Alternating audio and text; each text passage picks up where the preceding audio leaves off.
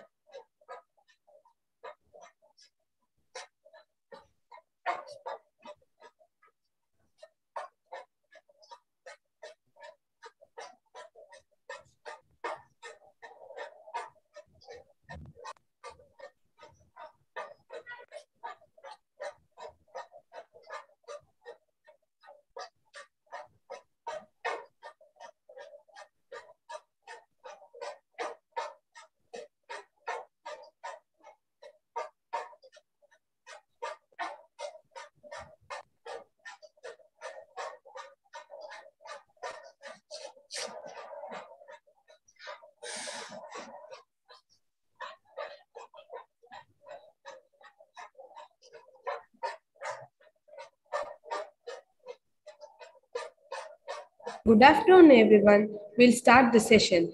I invite Dr. S. Muruganandam, Assistant Professor, to introduce our speaker. Good afternoon to all. It's a great privilege and honor bestowed upon me to introduce today's resource person, Dr. Muthusamy Lakshmanan, Professor of Eminence and SERB National Science Chair, Department of Nonlinear Dynamics, School of Physics, Bharadas University, Tiruchirappalli. He completed his BSc and MSc course at NGM College, Pollachi, and Madras Christian College, Chennai. His PhD in University of Madras under the supervision of Professor P.M. Matthews. He has about 42 years of teaching experience, 50 years of research experience, and has guided over 33 students for their PhD degrees. He has written more than 400 research articles internationally, 58 proceedings articles, and published 10 books, reputed publishers. He is currently supervising 4 PhD and several postdoctoral fellowships. He has received some of the highest awards in India, including S.S. Bhatnagar Prizes in Physical Science in 1989. On the 2021 Independence Day, the government of Tamil Nadu has bestowed upon him the coveted Dr. APJ Abdul Kalam Award for Scientific Contributions. He also awarded DIE Rajanna Ramana Fellowship. He was also member of editorial board of several theoretical physics journals. He has held visiting position in many prestigious institutions all around the world. Thanking you. So hand over the session to Professor Sir. Thank you very much. Thank you. Thank you, sir. Thank you. I will start sharing my screen, I think.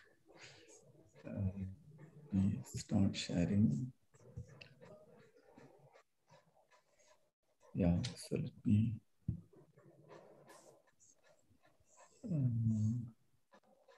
So view full screen mode. Yeah. So is my screen slides available? Yes, sir. Visible, sir. Yes, sir. Visible, sir. Yeah. Okay, then. So in this second lecture, I will talk about the notion of integrability and solitons. It's not integrability of solitons as given in the program. It's integrability in the and solitons. You are all familiar with waves and waves, infinite number of waves propagating, sine, cosine waves, and so on. But here I am concerned about solitary wave, isolated single wave. entire space from minus infinity to plus infinity if it is a one-dimensional space, for example. Solitary waves. And these solitary waves, under collision, they retain their form and speed, shape and speed, etc. So if they undergo billiard-like elastic collisions, solitary waves become solitons. So I'm talking about dynamical systems. So yesterday I started with some of the simplest dynamical systems, linear dynamical systems, linear harmonic oscillator, which everyone starts studying from their school days onwards.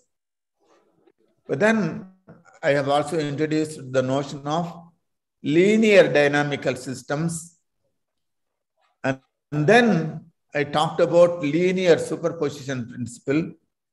And if any system fails to satisfy this linear superposition principle, then it becomes a nonlinear dynamical systems. And once you consider even the simplest of nonlinear dynamical systems, it can show very many surprising features, phenomena, bifurcations, and chaos. So I illustrated that with a simple example of a cubic anharmonic oscillator acted upon by additional damping and external forcing, which one may call as Duffing oscillator. Duffing was a Dutch physicist who was interested in studying the dynamics of electrode and triode valves and so on. So I tried to bring out the phenomena of chaos, sensitive dependence on initial conditions. And I pointed out even that simplest system, a second order differential represented by a second order ordinary differential equation, the dynamics is represented by such a simple single differential equation, but non-linear. It showed all kinds of complex phenomena, and I pointed out that it cannot be integrated. You cannot obtain exact solutions. So you can only go to numerical solutions. But this numerical solution analysis, if you do a careful analysis, it shows very many kinds of bifurcations, including period doubling bifurcations, and then leading to, under finite parameter range, showing chaotic behavior, sensitive dependence on initial conditions. So even simplest nonlinear system shows certain intrinsic unpredictability, even without going into quantum properties. Okay. Even a simple nonlinear dynamical system can show certain intrinsic nonlinearity, intrinsic uncertainty, as a consequence of which the system becomes non-integrable, not integrable, and it exhibits very many interesting behaviors.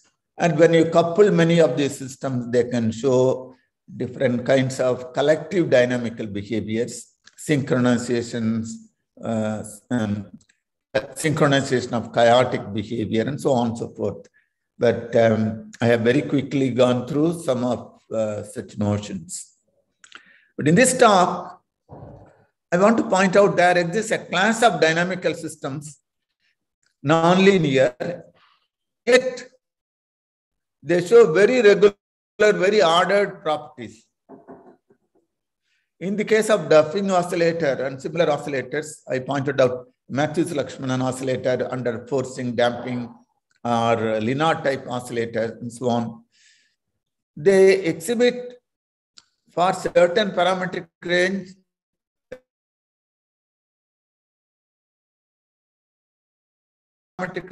regular periodic behavior and then complex behavior, chaotic. But in whatever region, complex behavior, chaotic, complex behavior, yet you can find a class of interesting and important dynamical systems even when they have nonlinear force, they can be integrated in terms of functions. And as a consequence, you can identify many interesting properties. Once you have exact solutions in terms of known functions, you can do very many things. You can understand the nature in different ways. And you can build upon, if you have further complicated force, you can build upon this known integrable dynamical systems, some kind of approximation methods based on these exact solutions, and you can learn a lot about the underlying dynamical systems. So in the morning, Professor Bhaskaran talked a lot about complex dynamical system, complexity, and so on.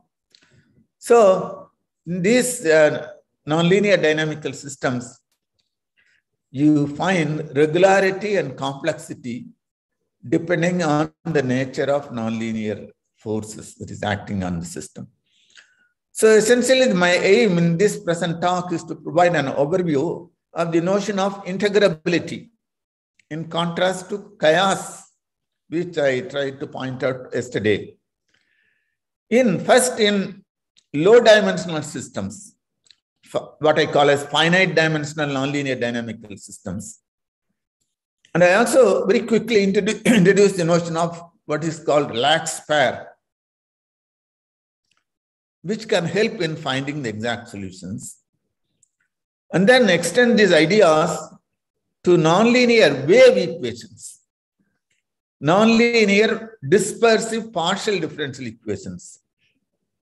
So we are all familiar with different kinds of waves, waves on strings, and so on and so forth. So you are in your classical mechanics or in your different in electrodynamics and in many other areas, you discuss, for example, Maxwell's equations and so on. So under appropriate circumstances, they are all linear partial differential equations. But I will take up a typical nonlinear dispersive partial differential equations and then bring out this notion of solitary waves and the soliton property. Okay. So that can explain very many natural phenomena, including, for example, tsunami, isolated wave, which can travel without change of form or diminution of speed over several thousand kilometers, and so on and so forth. So that's my main motivation. So I will, with a brief introduction, I will introduce the notion of low-dimensional nonlinear dynamical systems which exhibit integrability. What is integrability? And how do you define that? And some of these systems typically admit what is known as lax pairs in terms of lax operators, pair of operators, which can lead to solutions. And then I will consider coupled such dynamical systems leading to the notion of Fermi-Pasta-Ulam phenomena, which was identified in the beginning of 1950s, and which ultimately the explanation of this particular phenomena leads to the derivation of a nonlinear dispersive wave equation called Korteweg-de Vries equation, which surprisingly admits a lax pair. Compatibility of these lax pairs leads to the KdV equation, and so solitary waves and soliton solutions. And I will very briefly mention some of the other soliton equations before I conclude. So integrability is associated with very many concepts, which perhaps at this point of time, for many of you will appear very new. They have underlying geometric, group theoretic, singularity structure, solution structure, properties, etc. And in recent times, very many techniques and mathematical methods have been developed. I will not go into the details. I will skip them. But as far as low-dimensional integrable dynamical systems are concerned, one can identify several interesting cases. And very often, they exhibit Lagrangian and Hamiltonian structures But in recent times, we also find that these Lagrangian and Hamiltonians need not be of the standard form. The standard Lagrangian, as you are all familiar, the Lagrangian L is just the difference between the kinetic and potential energy. The Hamiltonian, sum of kinetic plus potential energy. But many of these integrable nonlinear dynamical systems may have Lagrangian Hamiltonians where you cannot make such distinction of kinetic and potential energy parts. One such example was an oscillator which I, as a student originally, when I was a PhD student under the supervision of Professor Matthews, which now it's famously called Matthews-Lakshmanan oscillator, ML oscillator, which can be classically solved, semi-classically analyzed, and quantum mechanically you can solve exactly, and you can find the energy spectrum. And over the years, it has been generalized in different directions. So I will very briefly point out this interesting integrable low-dimensional dynamical system. Very recently, some of my students in my group, Chandrasekhar, Sindilwal, and with me, have identified other interesting class of such integrable dynamical systems. They are called modified Emden equations or Chandrasekhar, Sindilwal, Lakshmanan oscillators. They can again be solved classically, semi-classically, quantum mechanically, and they lead to what is known as isochronous oscillators and their classification, etc. So very many interesting properties come about as far as low-dimensional dynamical system is concerned. So in order to appreciate, and that can be generalized in many different directions, which has been done in the recent past.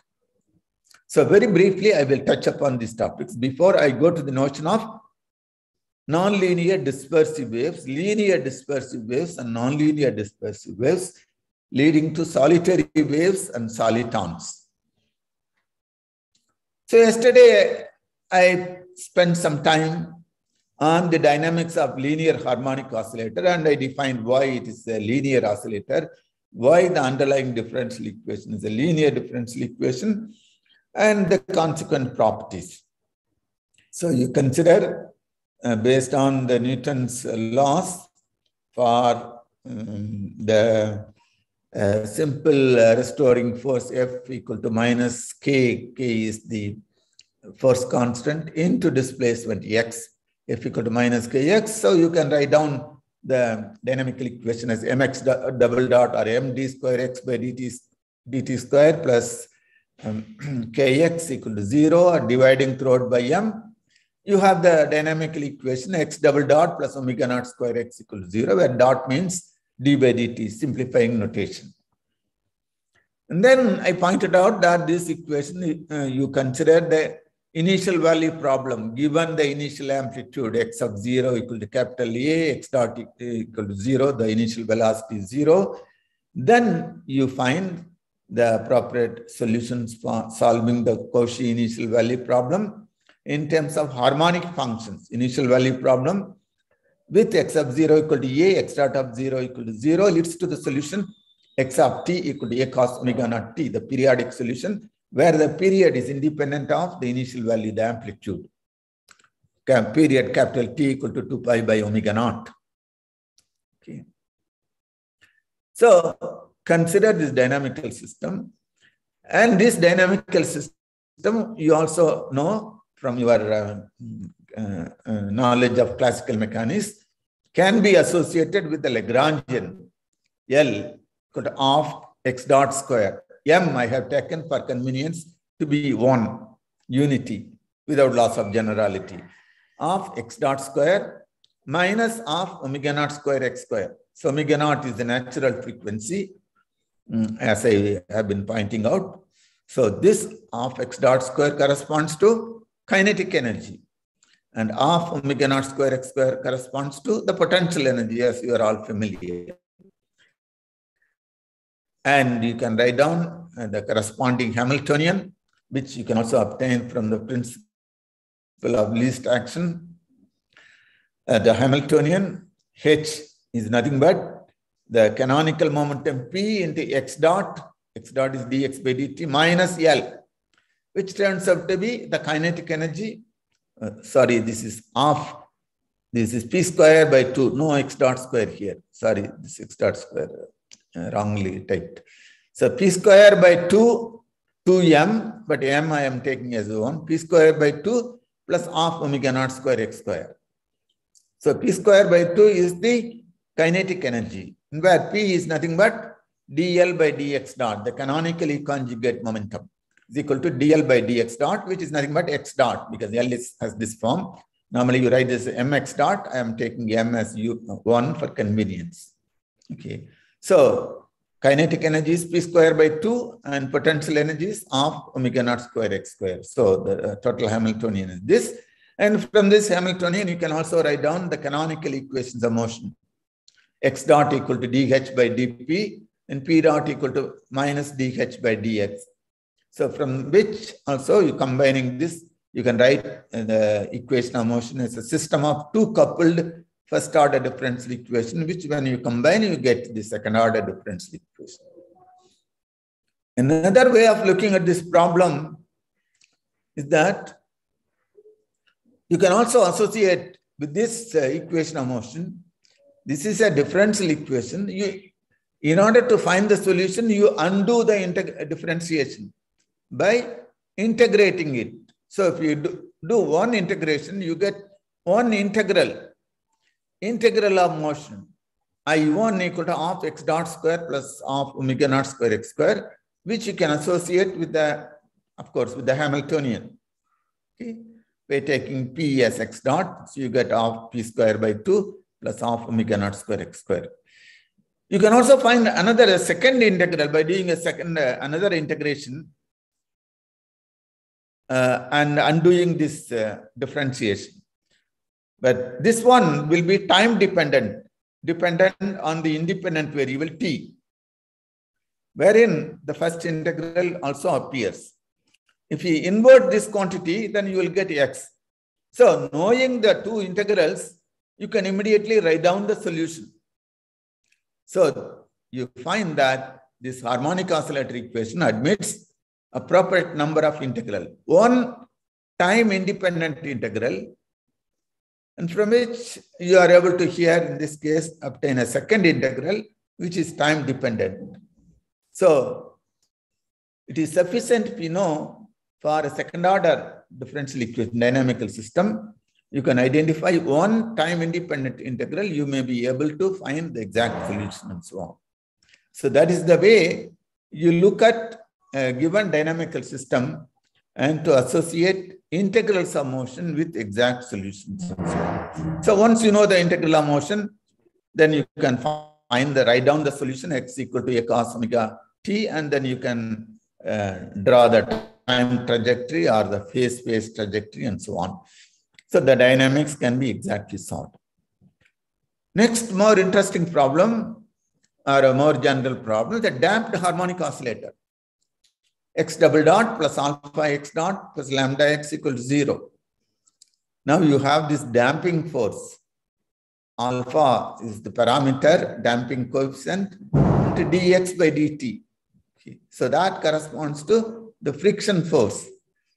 Now this problem of damped harmonic oscillator, you know, the free harmonic oscillator, classically you have the dynamics, and you can go to quantum mechanics by considering treating the variables x and p as operators and writing down the corresponding Schrodinger equation and coming to the time independent form, and you can solve the Schrodinger equation, time independent Schrodinger equations in terms of Hermite polynomials and so on, and you can find the quantized energy levels and so on. So the quantum problem can be solved for the linear harmonic oscillator. But for the damped harmonic oscillator, you know, you have the corresponding damped solution. This is the damped part, exponential minus alpha t, and then a periodic part. Okay. Now, quantizing such a damped oscillator is an extremely challenging problem that has been being considered over many decades by different people and so on. There are different approaches. But very surprisingly, only very recently in my group, Chandrasekhar Sendilvan and myself in 2007, we had shown that this system through a new technique, new method, that a damped harmonic oscillator can also admit an integral of motion, time-independent integral of motion. Though complicated, you can write down its exact form, and you can relate this to a Lagrangian or a Hamiltonian. But those Lagrangian and Hamiltonians will not be just kinetic energy plus potential energy or kinetic energy minus potential energy, but they will have a more general form.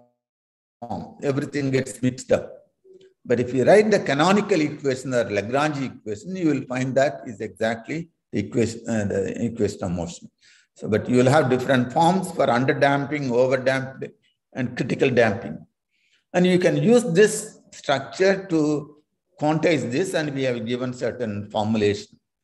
But this has been taken up in recent times by, for example, a famous physicist C.M. Bender and his co-workers to quantize similar systems and generalizing this kind of damped harmonic oscillator. So even in linear dynamical system, there are very many interesting dynamical systems, both classically and quantum mechanically, you can identify.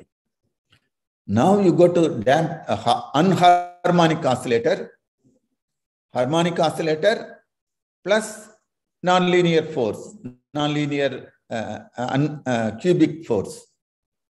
Well, again, you can associate a Lagrangian, the kinetic part of x dot square and the potential part of omega naught square x square plus lambda by 4 x power 4, and the corresponding Hamiltonian, which is equivalent to the first integral. You can multiply by an x dot throughout, which you can treat as an integrating factor, and then you can do one integration and you can get the first integral, which we can show to be nothing but the Hamiltonian. And why the Hamiltonian is associated with the energy. And why energy occurs? Because there is a time translation in certain symmetry is associated, and so on. And when you integrate, you undo this integration in this first integral, then you get new kinds of functions. You have to define new transcendental functions, namely the elliptic function, Jacobian elliptic function, and so on, which is associated with the modulus parameter. And when this modulus parameter goes to 0, elliptic function becomes harmonic function, Cn becomes sine, and when it becomes 1, k goes to 1, it becomes hyperbolic function. And that will play a very crucial role later on in identifying solitary wave solitons, to which I will come later on.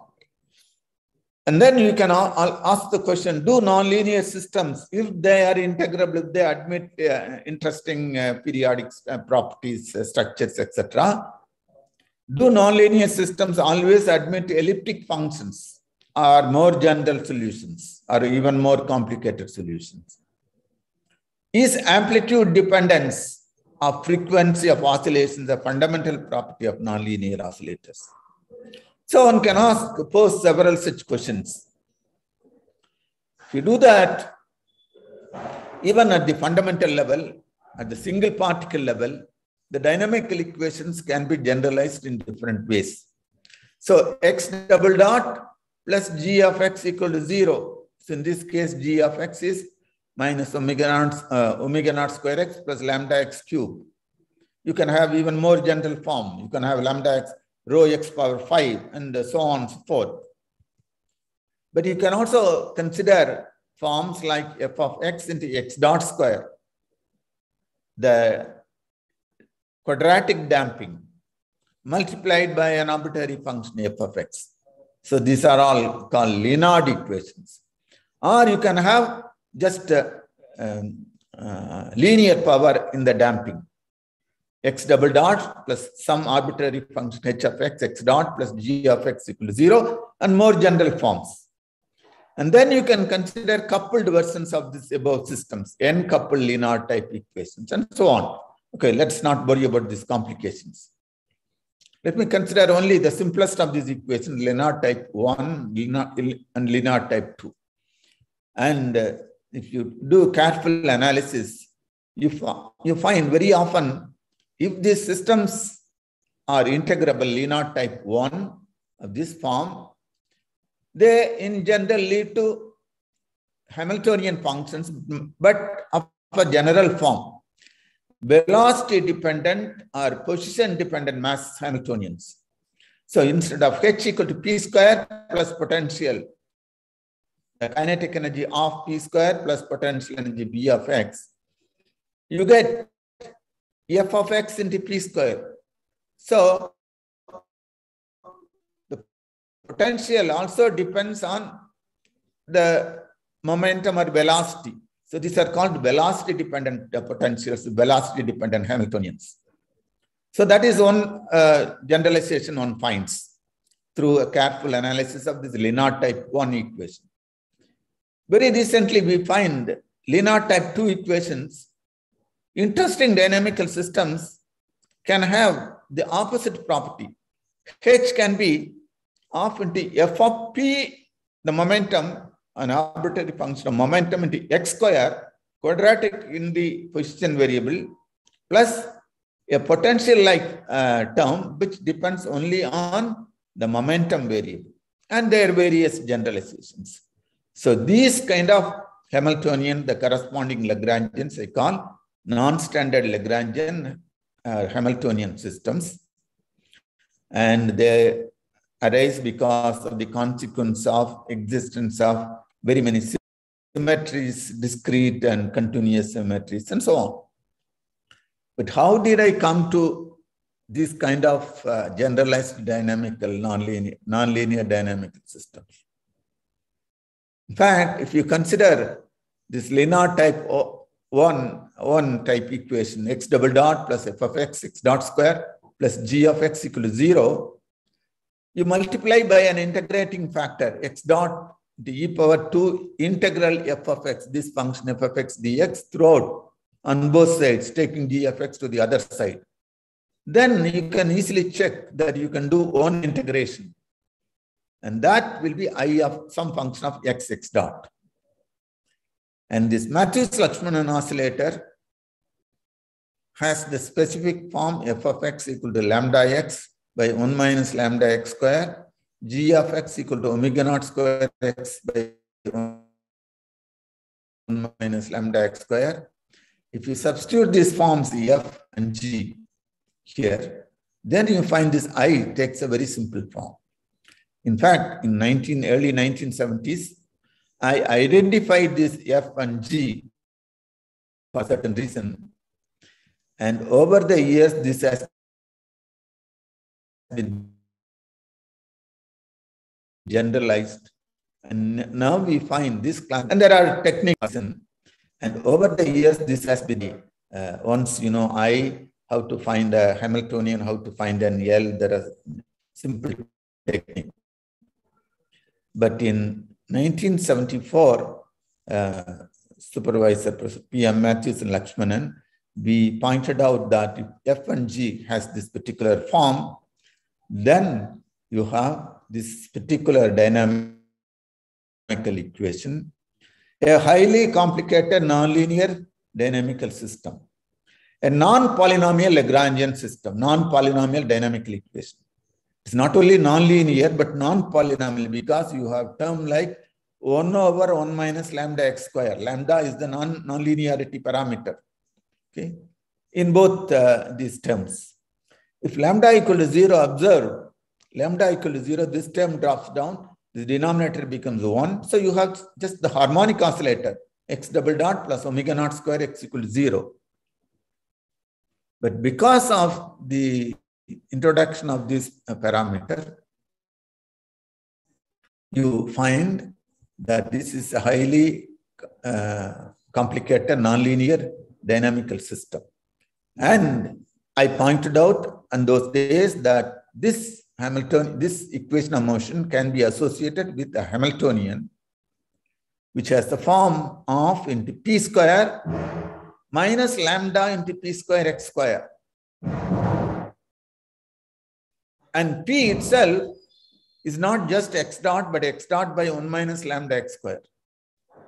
So you have a velocity dependent potential. And in addition, you have this potential of omega naught square x square by 1 minus lambda x square. And you can also write down a Lagrangian, corresponding Lagrangian. So H has the form of p square into f of x, where f of x has the form 1 over 1 minus lambda x square plus b of x is this potential function.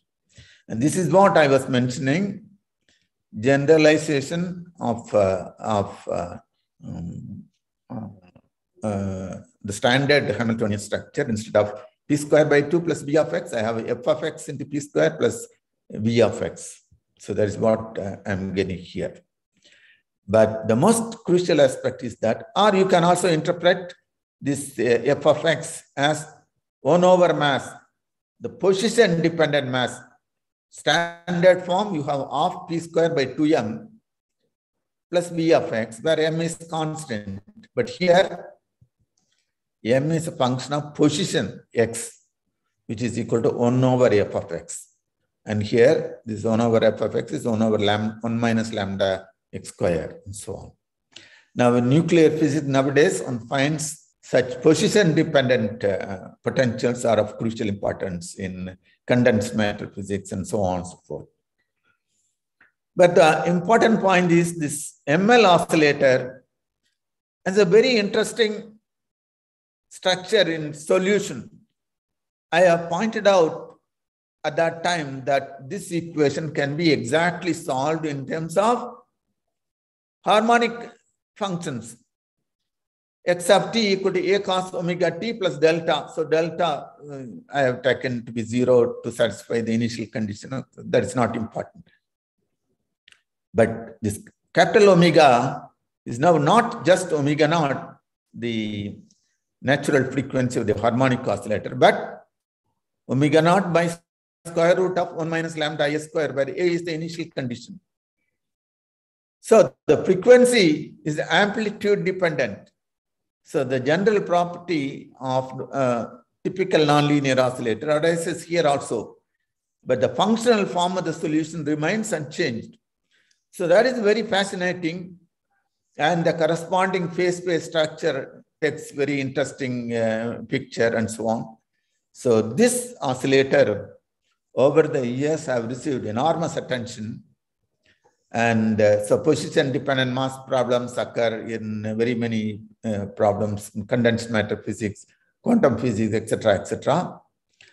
Then in condensed matter and nuclear physics and so on, you have to consider the corresponding quantum problem. So this is classical oscillator. The problem will arise. What happens when you go to quantum mechanics? Quantize the system.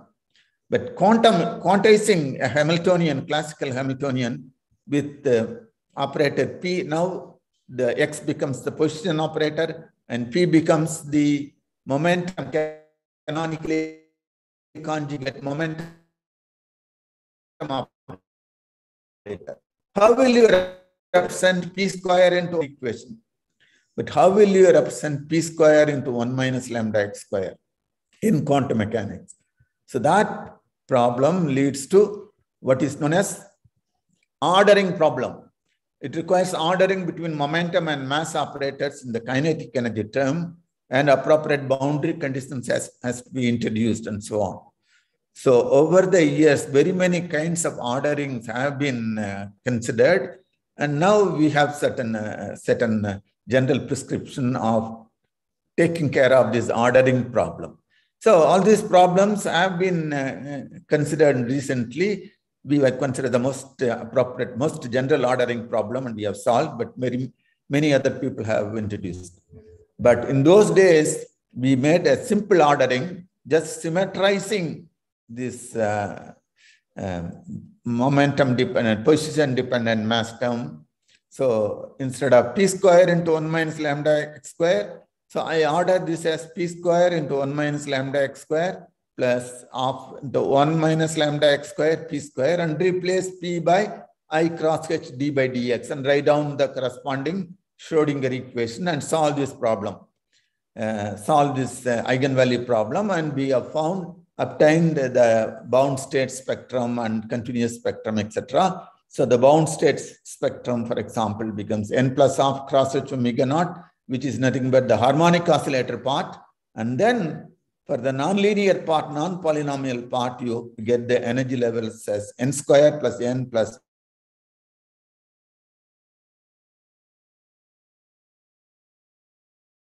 one that quantization.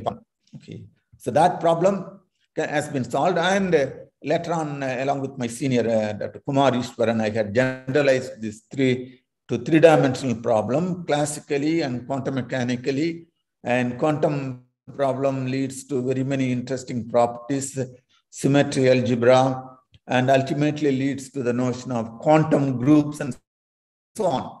And the eigenvalue problem, eigenfunctions, etc., can be exactly solved, so on. In fact, that has led the P.W. Higgs, which Professor Bhaskaran was mentioning several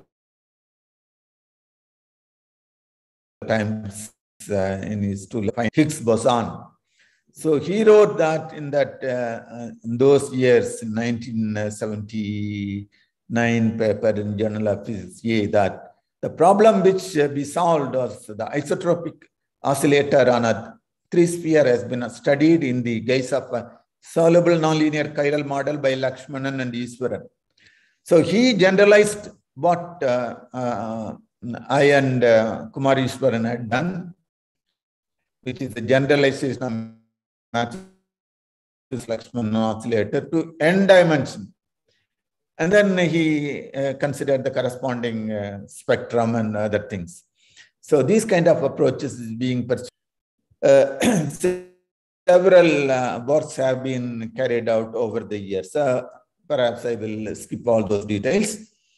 And you can consider this problem further, and you can consider the most general dynamical system, which has this Lennard type 1, which can lead to interesting dynamical properties. Okay, so that is one particular area of work.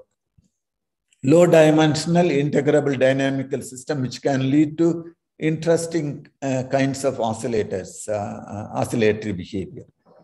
In recent times, we have also considered linear damping. So instead of x, you consider form just x dot. That again leads to very many interesting properties, as we have found during the past 10-15 years. And ultimately, in 2005, Chandrasekhar Sendilwar and myself, we have identified this oscillator, which, if you observe carefully, it's x double dot plus alpha x dot plus alpha square by 9 x cube plus omega naught square x equals 0. So if you drop the middle term, the second term, it's just the anharmonic oscillator whose solution is given in terms of elliptic function. Add this position dependent, linearly position dependent mass term, position dependent term into the dynamical equation. This equation becomes very, very interesting. And until recently, this problem, this dynamical system was not solved. But first we identified through a method which we developed to approach these nonlinear dynamical problems. And we identified that this dynamical system can be identified with a first integral, which depends only on x dot and x in this rational form, which was very surprising, that this damped term with position dependent function can have such an integral. But more remarkably, we found once we have this time independent integral, we can associate a Lagrangian and a Hamiltonian. And you see, the Lagrangian is a very complicated structure. There is nothing like kinetic energy minus potential energy. You have x dot, but it occurs in the denominator of the function. And then you have a linear function. This fine Lagrangian equation, it leads to exactly this dynamical equation. And this is a very well-defined Lagrangian. It's a very well-defined function. So you can define a canonically conjugate momentum, P equal to dl by dx dot. But this momentum has a complicated form. But it's a well-defined function. So you can define a Hamiltonian H equal to Px dot minus L. And that form has the structure H equal to half f of p x square plus u of p. So if you write this form, you find x square, then f of p. F of p has this structure and u of p has this complete. So this is a well-defined function Hamiltonian. Later on, Chitiga and myself very recently, we have quantized this problem by going over to momentum space. So a lot of interesting studies can be made, and it's I can find the exact analytic solution. It leads to what is known as isochronous system and so on. So this kind of studies has been generalized to consider more and more general oscillator equations. So first order Riccati equation, second order this the equation which I showed, third order, fourth order, nth order through a series of process, a chain of process. And we can generalize this to higher dimensions, coupled oscillators, and so on and so forth. So let me not go into those systems examples, as Bhaskar was repeatedly pointing out, play a very role in understanding physical systems. So completely integrable. So we ask the question, why such systems become integrable? When we look at these problems, is that it has an interesting structure.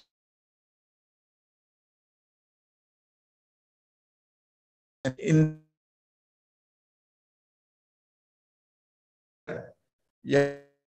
L, which is a 2 by where P equal to mx dot, or just x dot m equal to, if it is m equal to 1.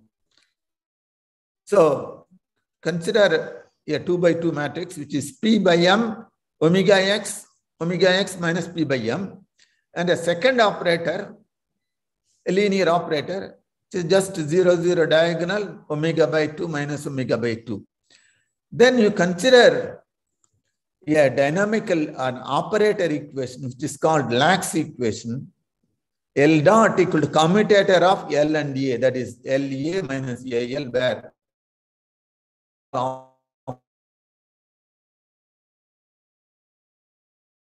operators for harmonic oscillator equation. Two operators, so I can function linear operator L psi equal to lambda psi, and psi t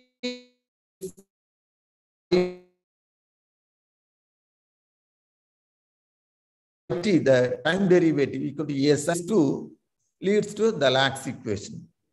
Now, making use of this in terms of two components, expanding, I can find the exact solution as x equal to A sin omega t or A cos omega t plus delta and so on. So, associating two differential linear operators with a given dynamical system can lead to complete integrability.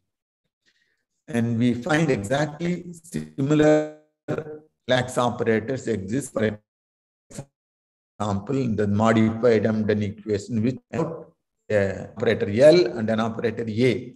Similarly, for the Matthews-Lakshmanan oscillator, now we find there exists an L, there exists an A, and making use of this and the corresponding eigenvalue problem, L psi equal to lambda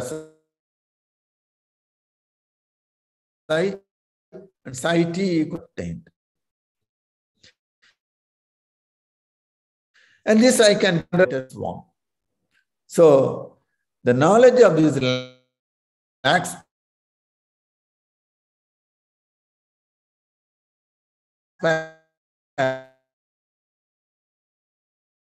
identity this notion of integrability to more general situations.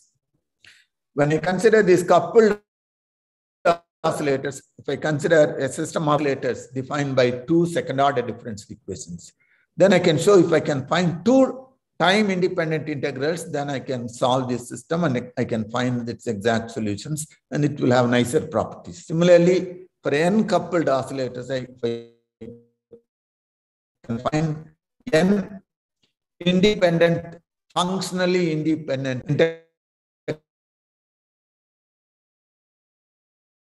integrals of motion, then I can show that during the beginning of, at the end of the World War, during late 1940s, 1947, 48, and so on, so Fermi was working at the Los Alamos National Lab in the United States. So for the war purpose, a new machine, a computing machine was invented, was designed by the great mathematical physicist von Neumann. It's called Maniac 1, M-A-N-I-A-C, machine for numerical integration and so on. So Fermi wanted to understand the functioning of a computer. So he asked his collaborators, John Pasta, a mathematician, and Stanley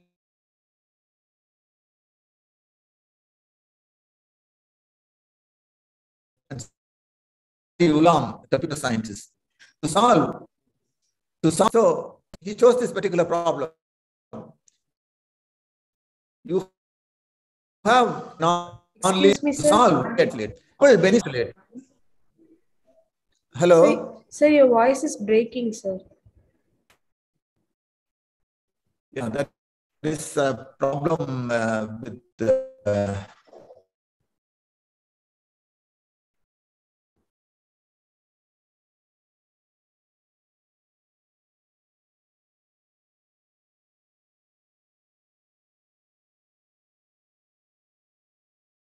power.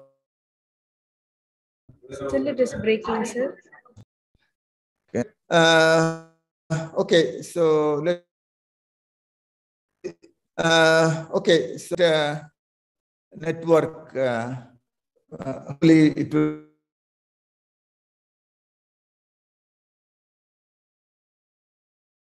work. Sorry about this. So that is some, I think there may be two Airtel. So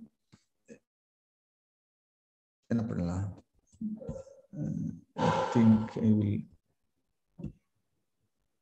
yeah.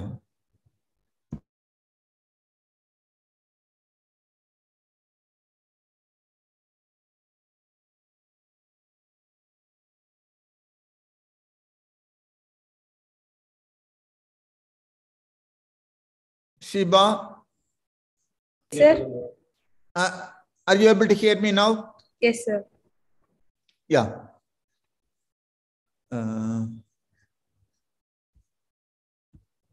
Probably, yeah, full screen mode. Yeah.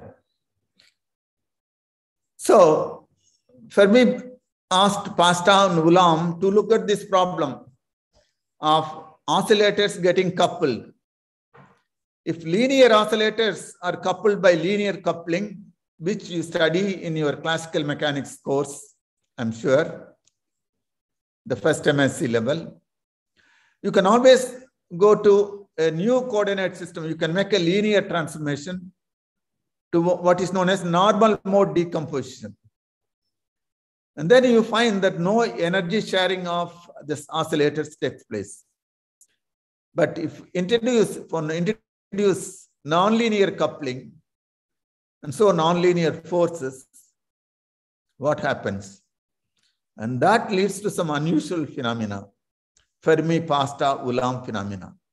So essentially, I have nonlinear oscillators, and then you take nonlinear oscillators coupled by linear and other couplings, and then add effect of damping, forcing, delay. The problem becomes more and more complicated, and that's what I have yesterday pointed out, collective dynamical states. But let me now consider this Fermi-Pasta-Ulam problem.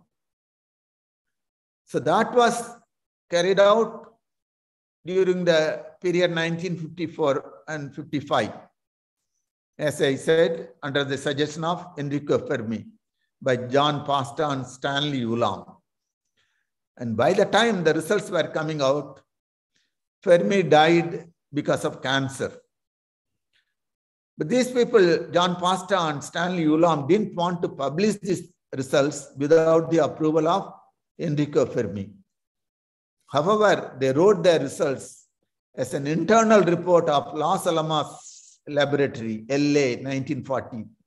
The number of that report, LA 1940. In the year 1955, they wrote this paper, Studies of Nonlinear Problems. So this is the first page of that report. So it says that a one-dimensional dynamical system of 64 particles with forces between neighbors containing nonlinear terms has been studied by Los Alamos computer maniac 1. The nonlinear terms considered were quadratic, cubic, and broken linear types. The results are analyzed into Fourier components and plotted on as a function of time. The results, the last line is the most famous line. It says the results show very little, if any, tendency towards equipartition of energy among the degrees of freedom. So what Fermi asked them to check whether equipartition of energy, which is very basic in statistical mechanics, is valid for this 64 particle system. So this is the dynamics which they have studied. Dynamics of a chain of weakly coupled nonlinear oscillators. So you have a chain of oscillators, 0, 1, 2, 3, up to n oscillators, n equal to 32 or 64. For certain reasons, they have taken it as powers of 2. Okay, 2 power 2, 4, 2 power 3 is 8, etc. So 2 power some 8 is 32 or 64, and so on.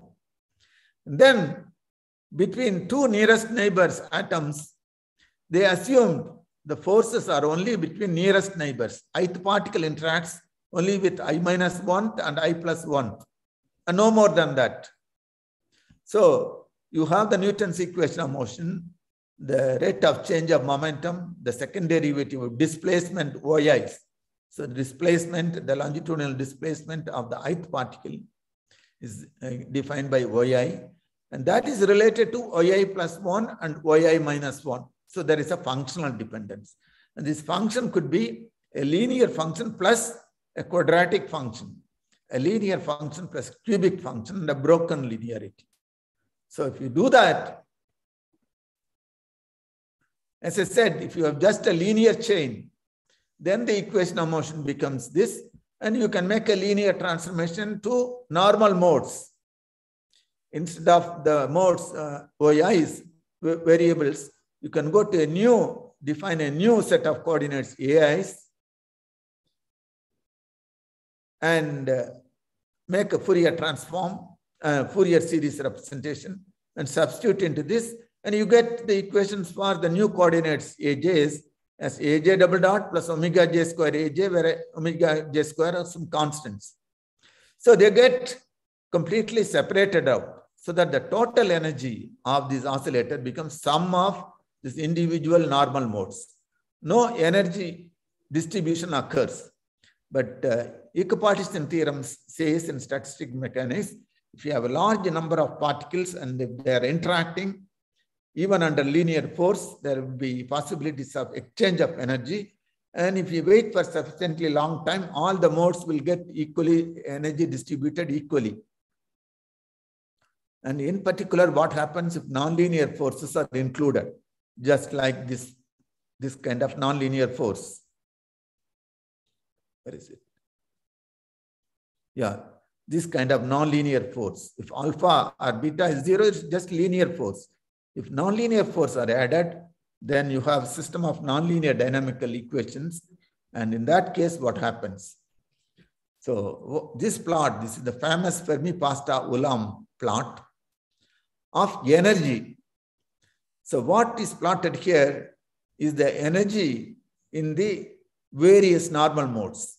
So for example, if you take system of 64 mass points, you will have 64 normal modes in the linear representation, in the linear normal mode representation. So you give the energy and they chose the energy in such a way that initial energy distribution is the first mode got the maximum energy, the second mode a very small energy, and all the other modes almost zero energy. The energy was distributed. The initial condition was chosen such that most of the energy was given to the first mode and very little energy to the other modes. And then you introduce this nonlinear coupling, nonlinear force, and allow the system to evolve. And you calculate the corresponding energies of the individual normal modes. As time progresses in some normalized coordinates of time, you find that energy, yes, they get redistributed. But as time progresses, you find the second mode gains energy, the third mode gains energy, fourth mode gains energy, and so on. So there is a redistribution of energy. But to their great surprise, after a characteristic time, a characteristic recurrence time, the first mode regains its energy back completely. Okay. Almost 99.999% of energy comes back to the first mode. And the second mode loses most of the energy. The other modes get zero energy. And then again, this repeats. This goes on again up for 165 time units. And then again, it repeats. So this problem is being analyzed again and again. Even now, this Fermi-Pasta-Ulam problem is being analyzed through supercomputers and all. So still, equipartition doesn't occur. So this showed, this created, even though it was Los Alamos internal report, soon this news came out, started spreading to other scientists, other physicists and mathematicians. So everybody was interested in analyzing this problem and checking what is happening in this dynamical system. Energy propagation in an unharmonic lattice. Dynamics of a chain of weakly coupled nonlinear oscillators. Collective dynamical motion, how the energy gets propagated. There is no equipartition of energy. So what happens? So different people have started looking at this problem in a different manner. And a group at Princeton Plasma Physics Laboratory, headed by Martin Kruskal and Norman Zabriskie, they took up this problem and approached this problem in a particular way, which you normally do in your classical mechanics. You take the continuum limit. In the sense, let us assume that there are a large number of particles in this one-dimensional lattice, and since the number is so large, you can treat the equilibrium distance between the different particles is almost zero. So you take the limit, the equilibrium distance among the different modes is tending to zero, so that yn of t, the nth displacement of the nth particle, is y into n of a. You start from one end. For the nth particle, n into a. The a is the equilibrium distance between the nearest neighbors. So y into n of a into t. And since n is very large and a is very small, you can write combined as a continuous variable x, y of xt. And the nearest neighbor, you can make a Taylor expansion. So you can take derivatives. So substitute all these derivatives into the equation of motion. When there is, if you drop the nonlinearity, you just get the wave equation. The linear waves, the standard linear waves in a string, for example. But the linear waves leads to non-dispersive waves. And there is no possibility of energy sharing, the kind of phenomena that I have explained. And now you take the next order after suitable modification and go to the higher order contribution coming from these terms and take this contribution corresponding to alpha and in this lattice parameter. And then with suitable modification, suitable change of coordinates, you ultimately end up for describing the energy propagation in that unharmonic lattice, a possible equation, this third order partial, non-linear partial differential equation. Partial differential equation now. So there will be two independent variables, t as well as x, which I have introduced here. ON of t becomes now a continuous variable. NA becomes x, and t is already a continuous variable. So as a consequence, you get a partial differential equation, du by dt, first derivative, dq by dx cube. So these are all linear terms, but u into du by dx. So that leads to a nonlinear, that is the nonlinear part. And so this is a fully nonlinear partial differential equation, a nonlinear wave equation. But you know, if you have a linear wave equation, you know the standard forms of waves, linear progressing waves, for example, infinite number of possible waves, a single wave. You take a combination of two such waves with wave numbers near to each other. Then you combine them, you have the phenomena of beats.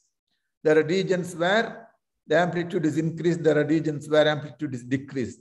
So you take 3 such waves, 4 such waves, 100 such waves, 1,000 such waves. So when you take more and more number of waves, you make a Fourier sum, then you find the combined wave structure exhibits a localized structure. If you take the envelope of this structure, you have essentially oscillatory waves when you move away from the center, where the amplitude dies down quickly. The maximum amplitude is in the center, and this is the wave packet. So this wave packet contains groups of waves, wave groups. So this wave packet travels with its own velocity, group velocity, whereas the individual waves like this have their phase velocity. And the wave velocity and the phase velocity and the group velocity will never be equal to each other. And such waves are called linear dispersive waves. And since this information, for example, in a radio station, from a radio station or a television station, normally is sent in this form of wave packets. But as the wave packet propagates, it travels with its own velocity while the individual waves start moving with their own phase velocities.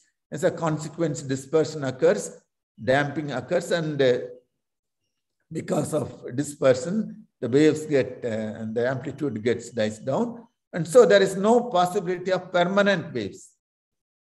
But if you have a wave like this, so this particular equation is now called Korteweg-de equation, which was originally deduced by the Dutch physicists Korteweg and de Vries in the journal Philosophical Magazine in the year 1895 to describe a phenomena that was identified by John Scott Russell in the year 1839, which he observed in the Union Canal connecting the cities of Glasgow and Edinburgh, and where he identified water waves propagating without change of form or diminution of speed. And in order to explain that, starting from the first principles of hydrodynamics, fluid dynamics, Korteweg and de Vries deduced similar equation. So exactly same equation occurred, has been deduced by Martin Kruskal and Norman Zabriskie to describe the Fermi-Pasta-Ulam phenomena of anharmonic lattice.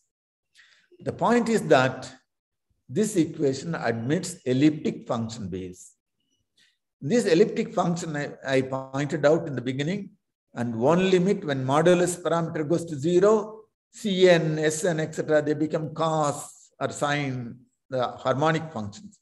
But when the modulus parameter goes to 1, they become hyperbolic function.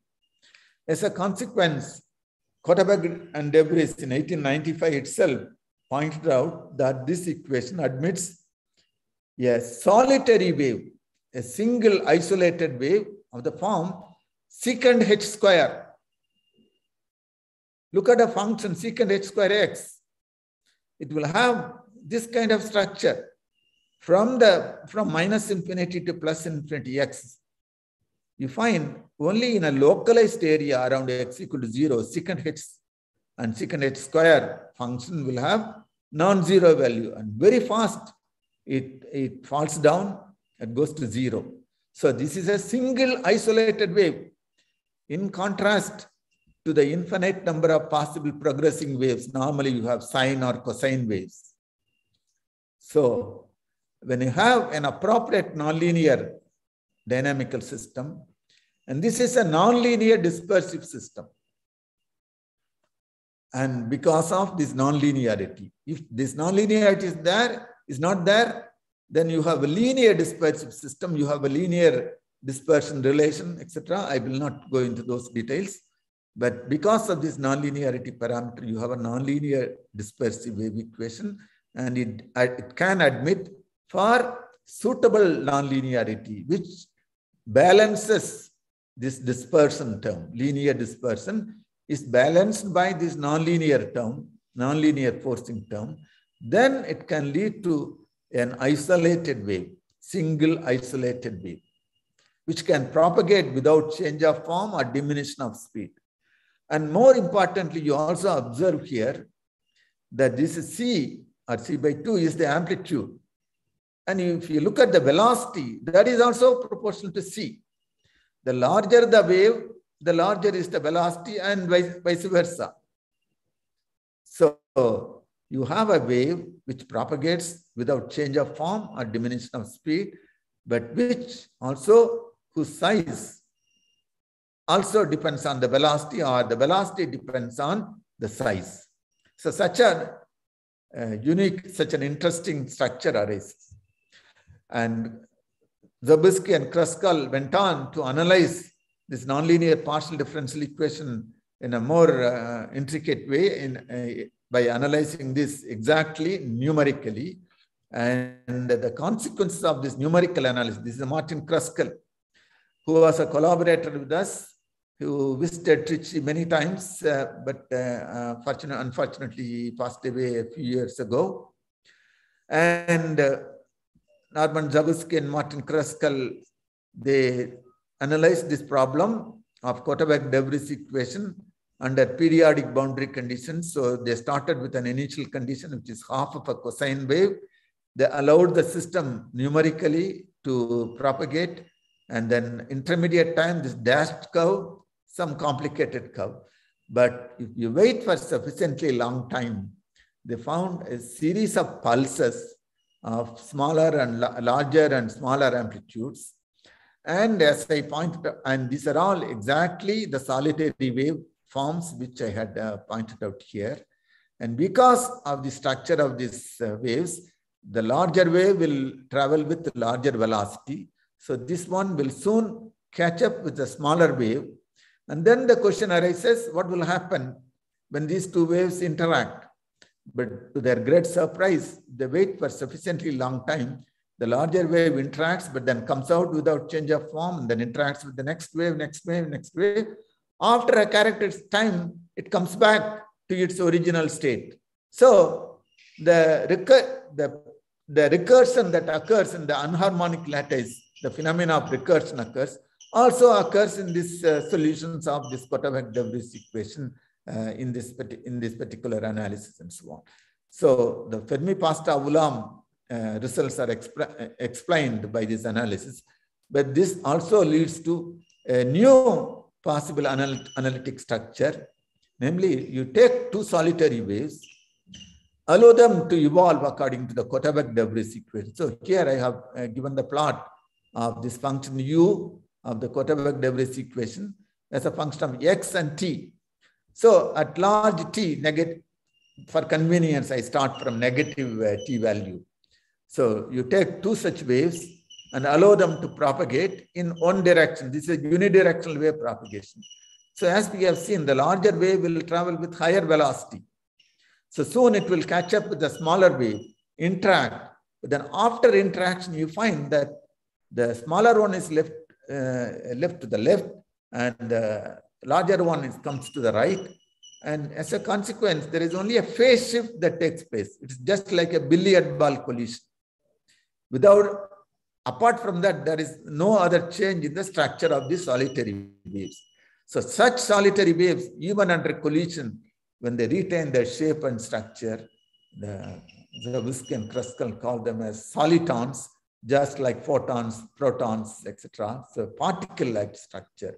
That is the birth of solitons, new physics, and under the name of integrable dynamical systems. Now we know that this Kotabek-Debris equation is a nonlinear partial differential equation. It's a Hamiltonian system, and it's an infinite dimensional integrable nonlinear dynamical system. So soliton is essentially solitary wave which retains its shape and speed under collision, except for a phase shift, elastic collision.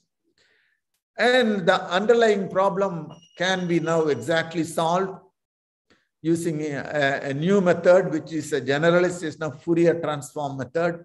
So here you have the initial value problem. Given the initial value u of x0 under suitable forms of u of x0, then you can carry out an analysis involving the lax pairs. So it has been shown by Kruskal and his co-workers, the Kotabek-Debris equation can be associated with a pair of two linear differential operators. The first one is the Schrodinger spectral problem, L equal to minus d square by dx square plus u of xt, so that L psi equal to lambda psi, in which the unknown function occurs as a coefficient in here. And then consider a second linear differential operator, which is a third order linear differential operator, in which again the u occurs as coefficients, u and its derivatives. Now you look for the lax equation Lt equal to Bl minus Lb, the result of which is the Kotabek-Debris equation. So the knowledge of this L and B allows one to develop a new mathematical technique. So starting from the initial condition, you can carry out a direct scattering analysis. You get scattering data at the initial time, and then the time evolution becomes using the second of the equation psi t equal to b psi, a very trivial one. You can get scattering data at future instant of time. You can invert that by solving a series of linear integral equations, and you can get back the solution. So it's a very beautiful mathematical analysis that one can carry out, the result of which you can get a single solitary wave solution depending on the initial condition. You can get a more general soliton solution, two soliton solution. And when these two soliton solutions plotted, it is exactly this structure that comes out. So like that, you can solve the Cauchy initial value problem completely analytically. So these kind of solitary waves then can be related to, for example, the 2004 tsunami, which struck the East Coast. So starting from off Sumatra, an earthquake of Richter scale 9.4, etc., which took place here. Because of that, huge waves were created. And because of this, these waves started propagating. And when they approached the coast, for example, when it approached the coast of Thailand, for example, huge mass of water, etc., then these kind of tsunamis can be associated with the solitary wave, soliton structure, and so on. So we have analyzed this in a conference that was held in 2009 in Kolkata and so on. So these kind of soliton systems have been identified in many other interesting physical situations. Magnetic solitons, Heisenberg ferromagnetic spin chain. So I had shown that it can be related to such magnetic solitons. In optical fibers, you have nonlinear Schrodinger equation, again in the form of optical solitons, and long Josephson junctions, again solitons, and so many other equations you identify solitons. In fact, in coupled nonlinear Schrodinger type equations, you can even show that logic gates can be generated. So computation with optical solitons is also possible, which with my student Radhakrishnan, I have shown that such collisions with corresponding to optical logic gates can be identified. So a lot of progress has been made in recent times. We have shown very many novel interactions involving solitons structures. So very recently one talks about rogue waves which suddenly appears and then disappears in no time and so on. So such structures can also be analyzed through these studies. So unfortunately, I cannot go into the fuller details, but what I have tried to point out was that it's not only complex chaotic structures that arises when you consider nonlinear forces, but you can also, under appropriate circumstances, for suitable nonlinear force, and when you have wave propagation, etc., dispersion and nonlinearity are balanced suitably, you can get very interesting structures, and mathematically you can trace them, you can find develop new techniques, and you can study their properties completely, and they can be useful for very many practical purposes, including optical soliton information propagation in optical fibers, nonlinear optical fiber. So you know the area of nonlinear optics, which is being well developed and so on. So there are many areas in which this theory of integrable systems and soliton systems are playing a crucial role. So integrable nonlinear dynamical systems continue to provide fascinating mathematical and physical concepts and notions. They have considerable physical implications. Many unsolved and challenging problems remain to be investigated, and hopefully newer techniques will be developed to handle them soon. I do hope that some of the young people in this audience and your friends, etc., will in due course will be able to tackle some of these problems. So some useful references, this book, Ablowitz, Clarkson, Solitons, Nonlinear Evolution Equation, Inverse Scattering, and the book by Lakshman, myself, and Rajshekhar, Nonlinear Dynamics, Integrability, Chaos and Patterns, Springer, Encyclopedia of Nonlinear Science, and then this book by Babylon, etc., Introduction to Classical Integrable Systems, and so on. So there are so these are some of the basic references I can point out. And I do hope that, that I have given some basic idea regarding these novel structures. So thank you very much for your attention. If you have any questions, comments, etc., you are welcome to ask me now. Yeah. Thank you, sir. The session is open for discussion. Participants are requested to post your questions in the chat box. Yeah. So, any questions either on this lecture or on the earlier lecture or any other related problems, I'll be happy to answer. Yeah. I don't find the, yeah. So anybody wants to ask any questions? And any of the basic properties of these systems? I think Ramakrishnan has already come. So if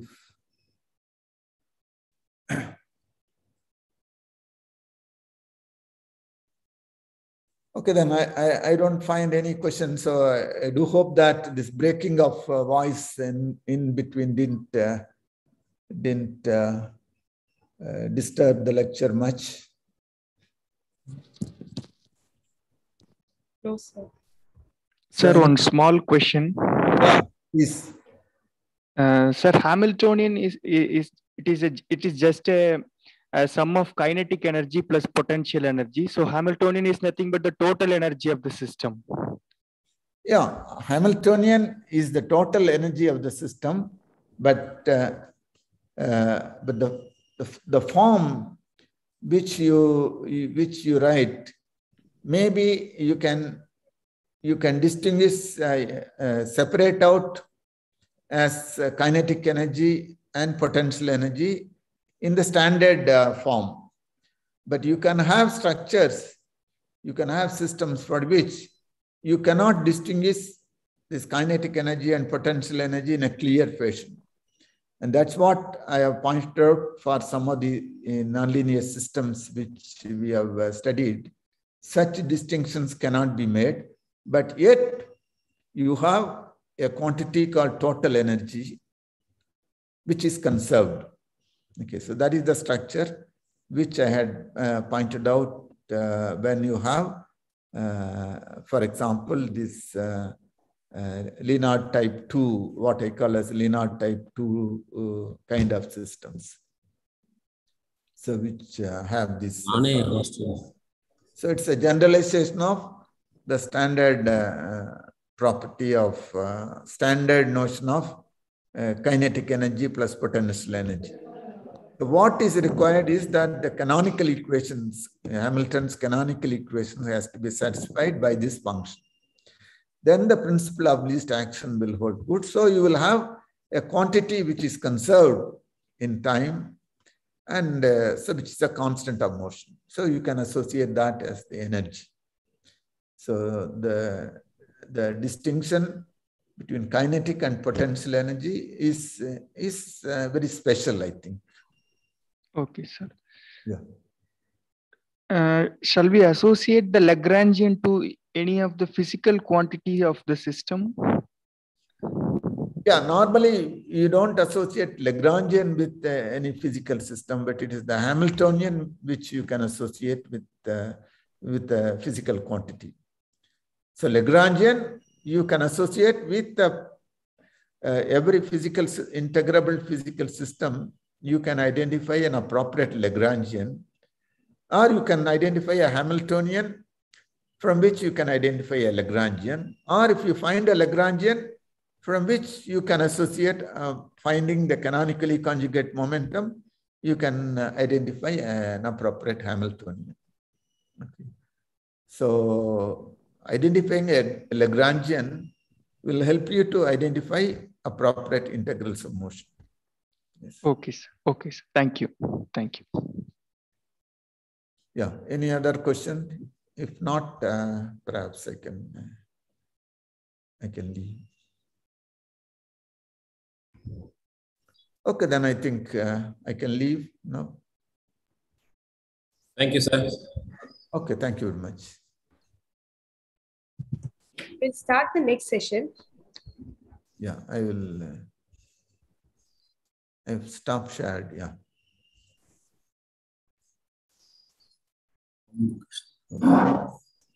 I leave. Yeah. Yes, sir. I invite Dr. M. Ilandrayan, Associate Professor, to introduce our speaker.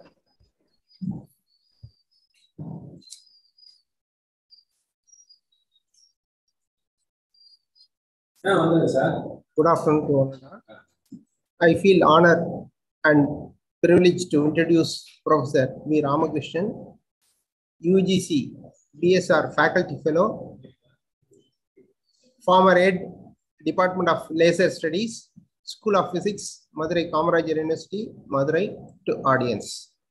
Professor V. Ramakrishnan is a distinguished researcher and research administrator, and also one of the famous scientists in our country. Formerly, he served as a director, Indian Institute of Science, Education and Research, Tiruvananthapuram. Also, mentor director, Indian Institute of Information Technology, Kottayam. He has vast administrative record as a scientist in various institutes across in our country.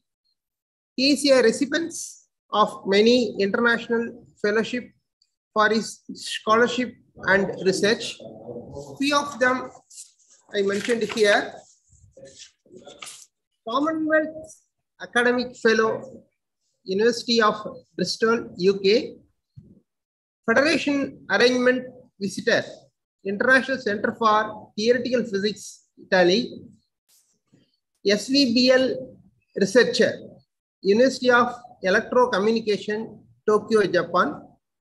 Invitation Fellow, University of Electrocommunication, Tokyo, Japan. In connection with research collaboration, he visited more than 15 foreign countries, few of them United Kingdom, Singapore, Japan, France, Ireland, Italy, etc. He has received many awards and honors for his research careers. Few of them, he got award international level, that is Fellow, Institute of Physics, London, member matching American Physical Society, USA, and national level, he got BSR Faculty Fellowship, UGC, life member, Indian Laser Association, Junior Research Fellowship, UGC, Senior Research Fellowship, CSIR, in state level, Tamil Nadu Scientist Award, and Fellow Tamil Nadu Academy of Science. On research contribution side, he published more than nearly 170 research papers, that is reviewed, pre-reviewed journals, international journals, and he published 115 national and international conference research papers. He gave more than 45 keynote address and invited lectures in national and international level conference and seminars and workshops. He completed many Indian level projects and grant received more than in lakhs. In research side, more than, that is 22 PhD scholar awarded under his able guidance, 27 MPhil students awarded in his guidance. In summary, he is a famous institutional builder along with good researchers. So I am very happy and honored, sir, to invite you present talk to speaker. Over to you, sir. Thank you. Good afternoon. First of all, it gives me an opportunity to meet Professor Lakshmanan, our philosopher, or our mentor. And thanks for the good words from Professor Ravichandran. It's an immense pleasure for me to take or to deliver lectures for the young minds of our state. Okay, let me go with my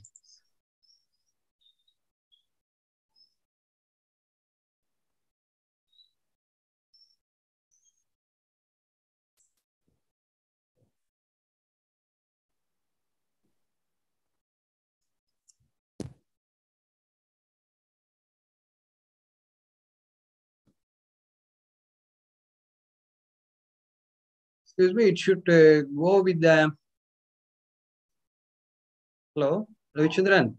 Yes, sir. So because that is, I have put the file in the desktop. Okay, sir.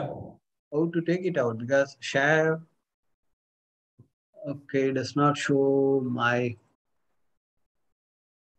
basic advanced PowerPoint, computer audio, files. Share screen option will be there, sir. Pardon? Share screen option. There is a share screen. Okay. Your bottom of the screen.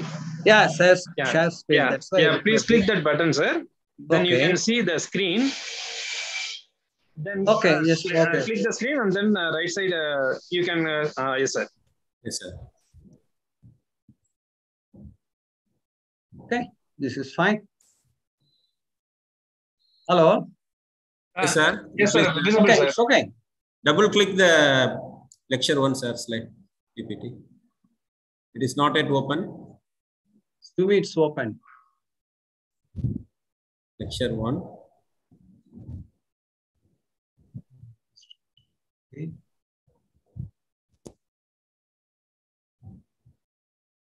Yes, sir. Slide is there. Okay, now it's see. Now you can see. Yes. Yes, sir. It's perfect. So, once again, I'm going to present some of the works which we have done last 10 years or so, but I'll just try to start from the fundamentals. So this is a nice photograph of Professor C.V. Raman. So there is a quote from him in the bottom. Fundamental science cannot be driven by instructional, industrial, and government or military pressures. It has to be inculcated, and the attitude has to come, and the science has to grow. So this is a noting of Professor K.S. Krishnan on his diary.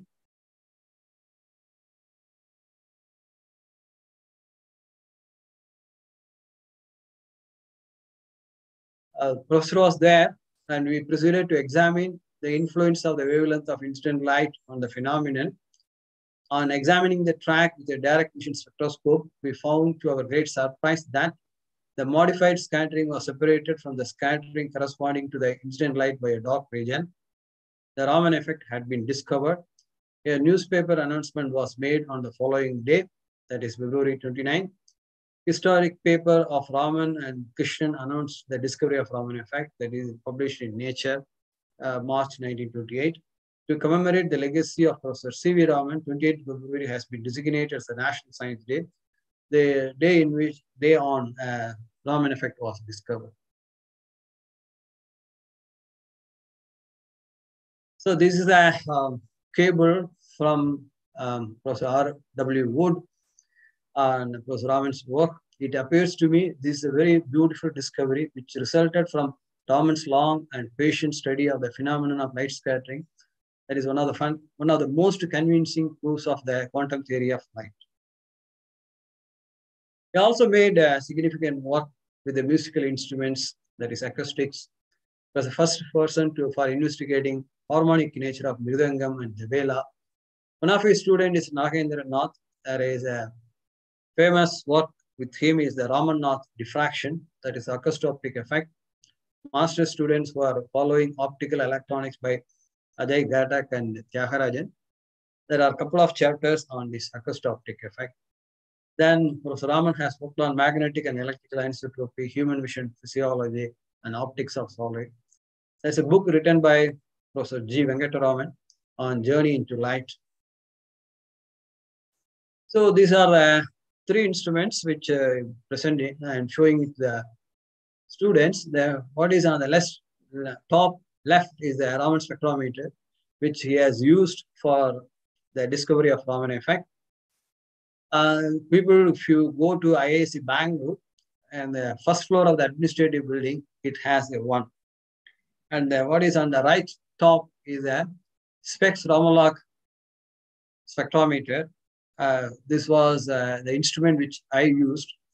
Is in fact, when I was about 25 years old, this photograph was taken. I was just looking at the strip chart recorder. Later, it was the automation, everything has happened. Well, what you see with myself is a macro Raman spectrometer. What is in the bottom is a micro Raman spectrometer. So the development goes from a spectrograph to a dispersion monochromator setup and CCD attached micro-Raman spectrometer. So we know molecules, carbon tetrahydride, that is CH4 methane, it has tetrahedral symmetry, and SF6 it has octahedral symmetry, and benzene DCH, it's these three molecules will have very high molecular symmetry, that is tetrahedral, octahedral, D6H symmetry. So if you look at benzene, just you replace one hydrogen with the chlorine atom, the symmetry has reduced from D6H point group to CTB point group. So just a substitution by another atom has influenced the symmetry of the molecule. That reduction in the symmetry or that modification in the molecular structure will be reflected in the spectroscopic studies. So there are various spectroscopic techniques, starting from radio waves to gamma rays. Spectroscopy is nothing but interaction of electromagnetic radiation with matter. The ultimate aim is to understand atomic and molecular structure. The energy of the molecule can be classified into three categories, or more precisely, rotational, vibrational, and electronic. So transition between electronic states, the branch of spectroscopy is electronic spectroscopy. The transition between rotational states, the microwave or far infrared, and the transition between vibrational states, that is infrared spectroscopy. So the molecular motion, that is, you can describe the transition of electrons in the various orbitals, and the transition from various vibrational states and the transition between rotational states. So the energy separation is high in the electronic states, and next is vibrational states, then the rotational state. So each electronic state has many vibrational states. Each vibration state has many rotational states. So energy change due to a reversal of spin, that is the orientation of the spin change with respect to the external magnetic field, that is the nucleus, or electron, that is the nuclear magnetic resonance, and electron spin resonance, or EPR. The energy change involving the inner electrons of an atom, that is, look at the core electron transitions, that is the X-ray spectroscopy, then the rearrangement of nuclear particles, that is a gamma ray spectroscopy. So let me just go to the Bohr atom model of an electronic transition, the hydrogen atom. So a downward transition involves an emission of photon energy. So that is a famous hydrogen atom energy level expression, which needs to go to 2 pi square mu square, 1 divided by n square minus 1 pi into square, that is equal to minus 13.6 is into that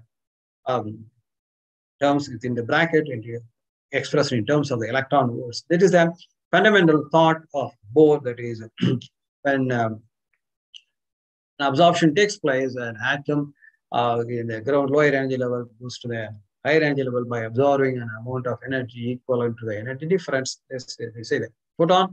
And when the excited atoms, molecules return to the ground state by emitting an energy equivalent to the energy difference, we say a photon.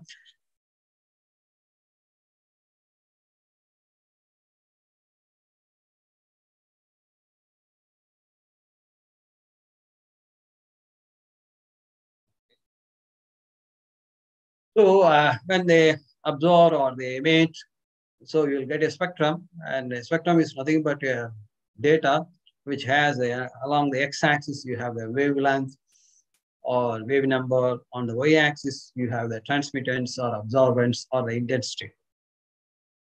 So it is a frequency distribution or the wavelength distribution.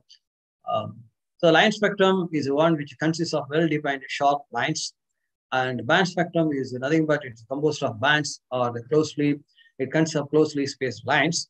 So generally the atomic spectrum will be very sharp. So the line spectrum arises from the atomic transitions, whereas the band spectrum, it arises from the molecular motions or from the molecular transitions. So the intensity of the spectral lines, these are some of the fundamentals that it tells the transition probability from one energy level to another energy level, and also the population involved in the transition Of course, there are various mechanisms on the width of the spectral line. Just what you see is the intensity is the peak height, and just the spread. The spread, the width depends on many mechanisms. The line broadening, it has a collisional broadening and homogeneous, heterogeneous line broadening. There are various mechanisms which contribute to line broadening. Basically, fundamentally, if the line is very short and the width is low, people just look at the lifetime of the excited state. So let me go to a molecule. There are n number of atoms. So if there are n number of atoms, then it will have 3n degrees of freedom. So that is, you try to describe the atoms in 3n different ways. And among the 3n degrees of freedom, then you have translational degrees of freedom, and you have rotational degrees of freedom, and the vibrational degrees of freedom. So altogether, that contribute to the 3n degrees of freedom. So normal modes, what is that? Suppose you have if you have a nonlinear molecule, among the 3n normal modes, among the 3n degrees of freedom, 3 corresponds to the translational motion, because if you look at the three-dimensional system, and rotational motion about the center of gravity along x, y, z. So you have 3 plus 3, then you subtract. So you'll have it is a nonlinear molecule, you have a 3n minus 6 degrees of freedom. Then if it is a linear molecule, the rotation about the bond axis do not contribute to anything. So you have 3n minus 5 degrees of vibrational degrees of freedom, or you can say 3n minus 5 normal modes of vibrations. That is in this way it vibrates. So if the water molecule is a nonlinear molecule, there are 3 modes. It's a symmetric stretching, symmetric bending, and antisymmetric stretch. Whereas carbon dioxide is a linear, 4 modes. It has 3 into 3 minus 5, 4, symmetric stretch and antisymmetric stretch, and a symmetric bending, that is a doubly degenerate vibration.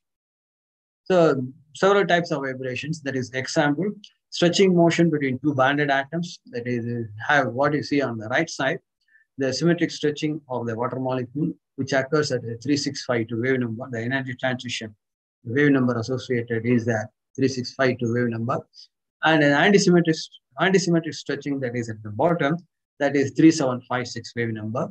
The bending motion is between the 3 atoms connected by 2 bonds, the bond angle changes. So the symmetric stretch, or the 2 bonds are being stretched at the same time, whereas in the antisymmetric stretching, 1 bond is extended, another bond is contracted.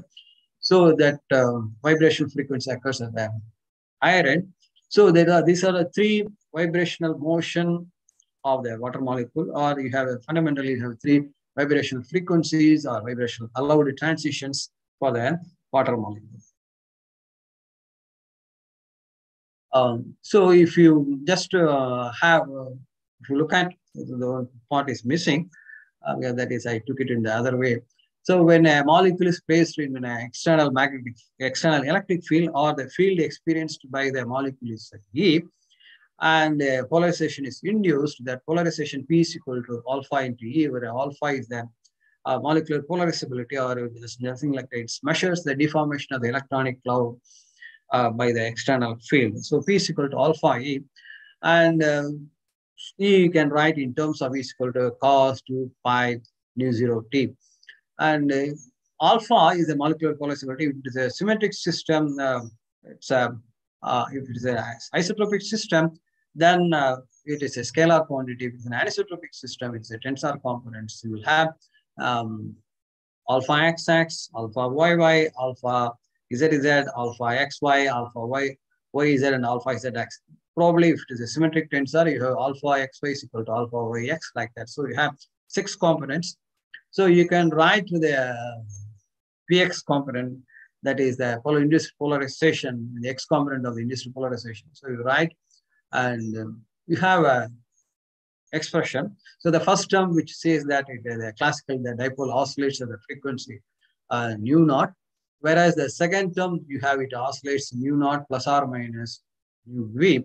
Nu V is the vibration frequency of the molecule. So yeah, you have nu naught plus nu V and nu naught minus nu V. So you have a higher frequency component and a lower frequency component. So the lower frequency component is the Stokes, and the higher frequency component is the anti-Stokes. So if you look at a fluorescence, the teacher might have taught you Tomorrow also I am giving a lecture on fluorescence. When a high frequency radiation falls on a system, low frequency radiation is emitted. That is, suppose the dye is there. Suppose the dye is green dye.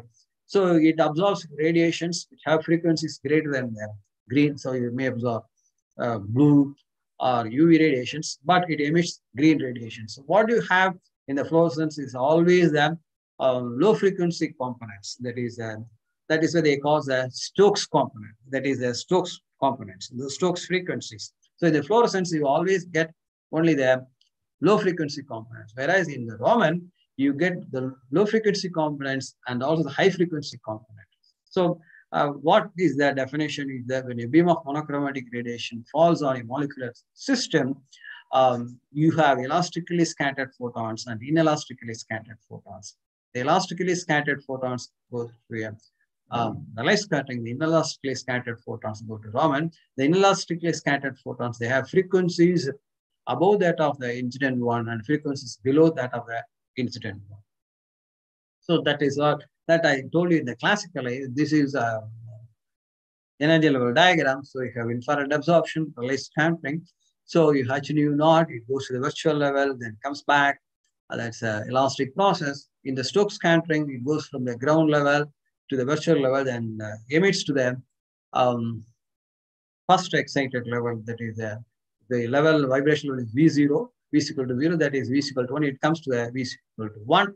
Whereas in the anti-Stokes, it goes from V is equal to 1 to the virtual level. It comes to and emits the photon, comes to the V is equal to 0. So in the Stokes scattering, you have H nu 0 minus H nu m. Whereas in the anti-Stokes, you have H nu 0 plus H nu m. So in both cases, the energy difference is the H nu m. So that is important. That is, whatever may be the frequency of the excitation, the Raman shift, the shift between the incident one, the observed frequency, the shift remains the same. So that shift is the characteristics of the molecule. That shift reflects the change in the vibrational, rotational, electronic energy levels of the molecule. So if you have a phosphate ion, you have these are the allowed Raman lines, 936, 420, 1004, and 573. It has a tetrahedral symmetry. So I just put H2PO4 ion. So you have the symmetry is reduced from tetrahedral to C2V. Earlier I told you the methane, CCl4, PO4 all has tetrahedral, higher order symmetry. But you just substitute, you add just a phosphate ion, pure phosphate ion, it goes to dihydrogen phosphate ion, the symmetry got reduced. When the symmetry got reduced, the number of Raman lines are more and the frequencies are different. So if you have a material, you don't know whether it is a PO4 3 minus ion, H2PO4 minus ion, you take Raman. If you have this 4 lines, then you can say it's a phosphate ion. If you have the 9 lines and with the frequency corresponding to that, with a plus or minus, plus or 2 minus, plus or minus 5 inverse, we can say that it is a dihydrogen phosphate ion. So any spectroscopic, like any spectroscopic technique, Raman spectroscopy always provides you the structure or the symmetry of the molecule. Once you know the symmetry of the molecule, you must know what is its interaction with the neighbor. So once I identify the component, you try to understand its symmetry. Once you know the symmetry, then you can look at its interactions with the neighbor. So you can have intramolecular interactions and the intermolecular interaction. Now you have an orthochlorobenzaldehyde. You have, it's a simple benzaldehyde liquid. You have a carbonyl group and a chlorine. And you have the carbonyl group, you have strong frequency Raman line at 1700 wavelength. Okay. And there is a salicylaldehyde. So here you have a carbonyl group that oxygen has an intramolecular hydrogen bonding. So generally, I should around 1600, 1638, no? I just rounded. There are 2 lines. So whereas the earlier, you have seen only 1 line, whereas in the other case, we have seen 2 lines. The two lines says that there are two different carbonyl groups. That is, one has an intramolecular hydrogen bonding, another does not have an intramolecular hydrogen bonding. That means something will come into that, it is being destroyed. So in a mixture of neat solid aldehyde, you have 50% or 60%, because the intensity is more for the free carbonyl groups. So more number of free carbonyl groups than the intramolecular hydrogen bonded carbonyl groups. So just a neat spectrum. Okay, 1638 and 1658. Now, the same thing, if you look at its frequencies, and because I mix salicylate with a dimethyl formamide, and I try to plot a line. So it's almost a straight line, does not matter. But something is that what you have is something like something increases and comes down like that. It's almost like a broadened one. It is not showing a signature like this. It's not showing like a linear plot, but it is. This is what your bandwidth. That is, I am measuring the line width at every concentration. It is not just increasing or it is not just decreasing. It increases and it comes down. So that means at one stage, the molecular motions are restricted by the environment. So it's something like a gauge. So the bandwidth increases. Once it reaches the 50-50 ratio, then it is not in the gauge. It just gets liberalized. So it is not having any interaction with the neighbors. So the bandwidth starts to come down. So just to look at it, so just I mixed a solvent with another one. I just to take, because I have to see that it shows a linear trend. So if you have a liquid prism experiment, hollow prism experiment, you have 10 ml of water, add 1 gram of sugar, then another 10 ml of water, add 2 grams of sugar, another 10 ml, 3 grams. So you have some 10 solutions. So you take the refractive index against the concentration, it will show the linear variation, because what you are measuring is the macroscopic property. But here, what I am just looking at the inter and intramolecular interactions, how it affects the line width, the spectral line width. So it's an interesting signature where it increases, then it falls down. Now, this is another case where in which there is a H2PO4 ion. There is another H2PO4, HPO4 ion, another HPO4 ion, another HPO4 ion. So each HPO4 ion is linked with a water molecule. So you have a layer in which HPO4 ions are connected by a water molecule. It goes the first one and the second one. And each layer is linked by a water molecule. Each layer is linked by a water molecule. So you have one layer in which the HPO4 groups are linked by water molecules, and the two layers are connected by, are interlinked by another set of water molecules. So though the molecule is Na2, the system is Na2HPO4 to H2O, there it says two water molecules. But crystallographically, what people say is there are two water molecules, but they are at two non-equivalent C1 sites. They are at the general positions, but they are non-equivalent. That is what a crystallographer will tell. But a spectroscopy person will tell that the two water molecules are two different environments. The one water molecule is linking, making the layer. Another water molecule is interlinking the layers. So both are at two different environments. So if you look at the Raman data, so you'll have stretching frequencies, two stretching frequencies, two antisymmetric stretching frequencies. So instead of one antisymmetric, one symmetric stretching frequencies, you have two symmetric components, two antisymmetric frequencies. That means there are two different water molecules, but their environments are different. And this is the SPS photo notation. This is what people use to make a oriented crystal measurements. That is, you cut this SPS photos notation, oriented crystal measurements, but the cutting of the crystal is a very important issue. It's an important issue because you have to cut the crystal in the form of a rectangular parallelepiped with its edges parallel to the crystallographic directions. So you have to cut the crystal in the form of a rectangular parallelepiped with its edges parallel to the crystallographic directions. So now for only 3 systems, orthorhombic, tetragonal, and cubic only, the alpha is equal to beta is equal to gamma is equal to 90. So in these 3 cases only, you can make a rectangular parallelepiped with its edges parallel to the crystallographic directions. Whereas the other, of course, triclinic, you cannot do it. Monoclinic and trigonal and other systems, one just looks at the optical indicatrix. They just to take the indicatrix axis and cut the crystal along the indicatrix axis. Of course, matrices have been developed.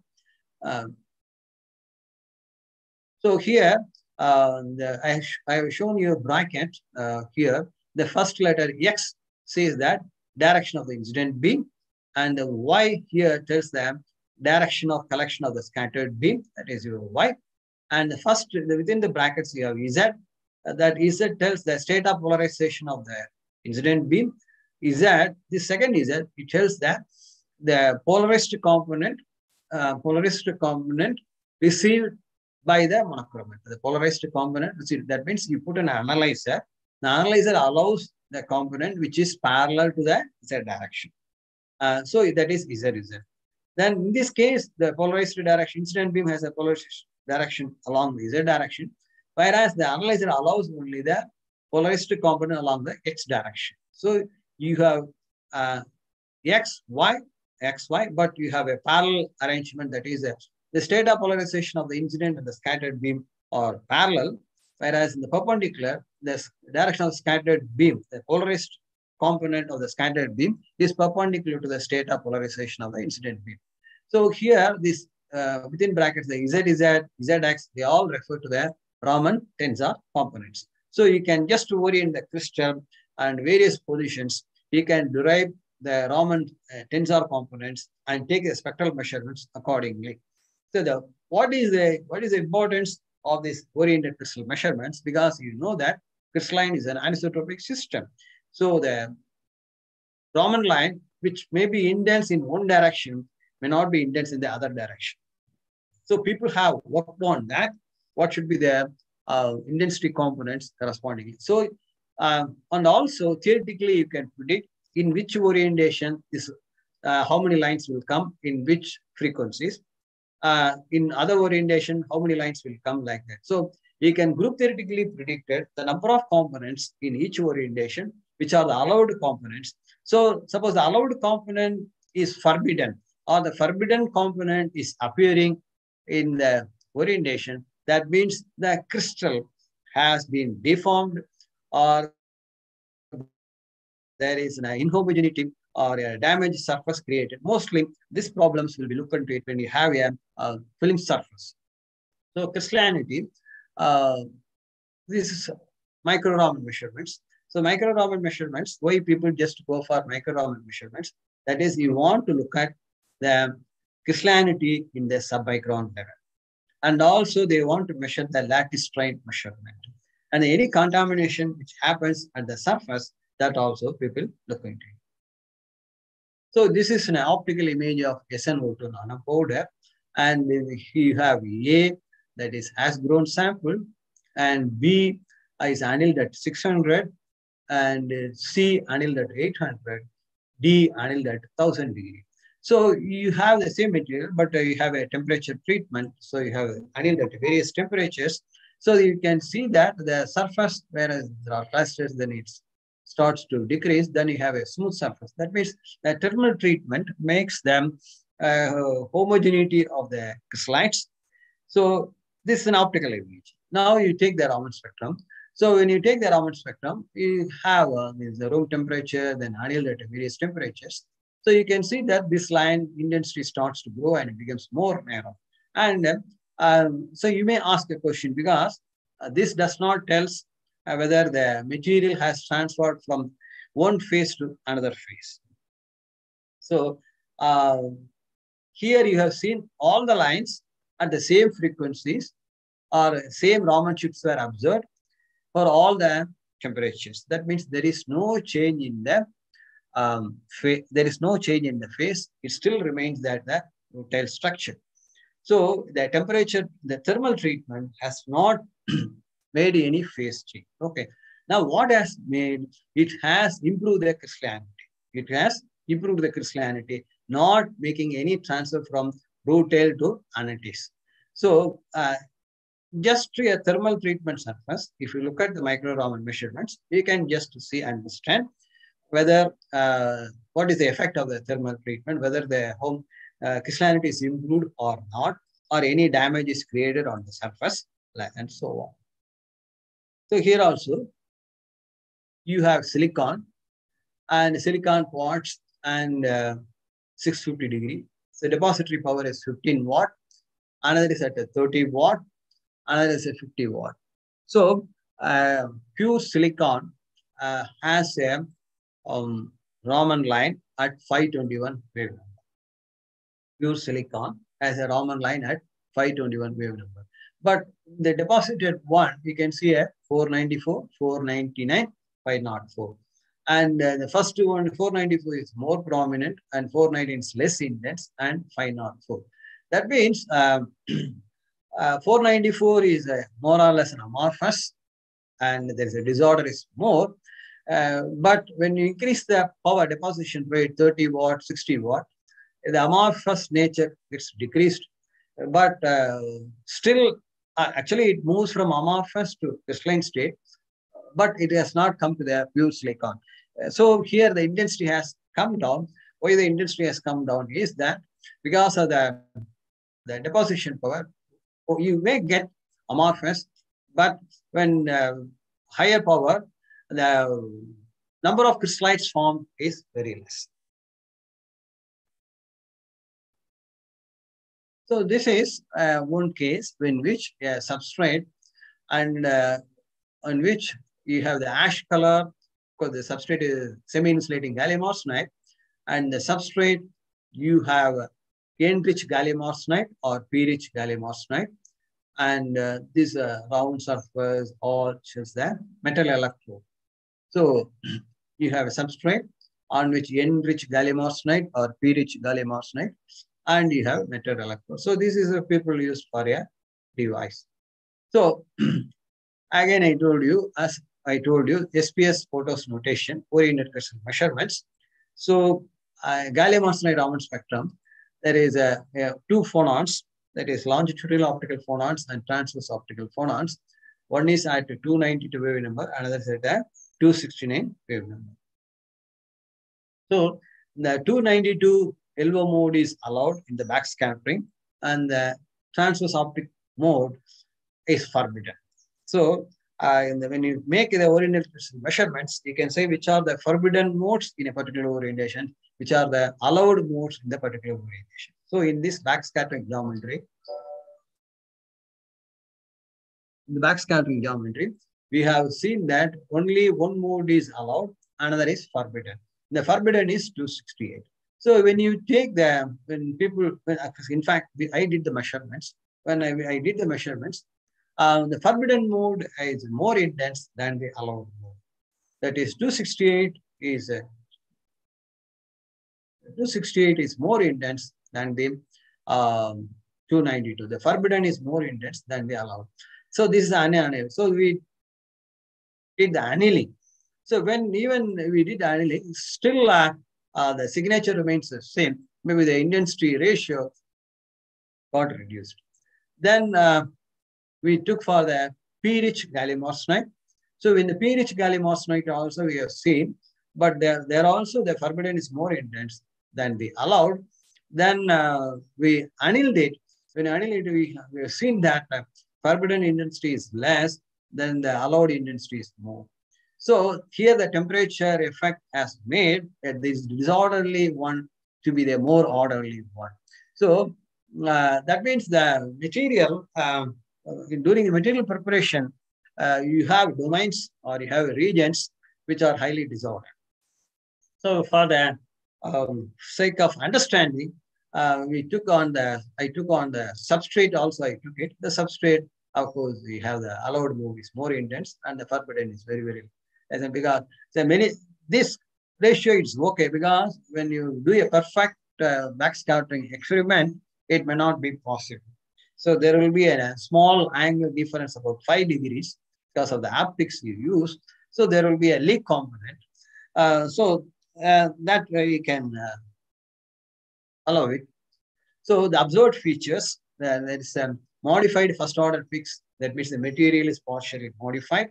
So the Raman signal originates from a set of confined but ordered regions embedded in an otherwise disordered medium. So you have a disordered medium and you have a small domains when you have an ordered one.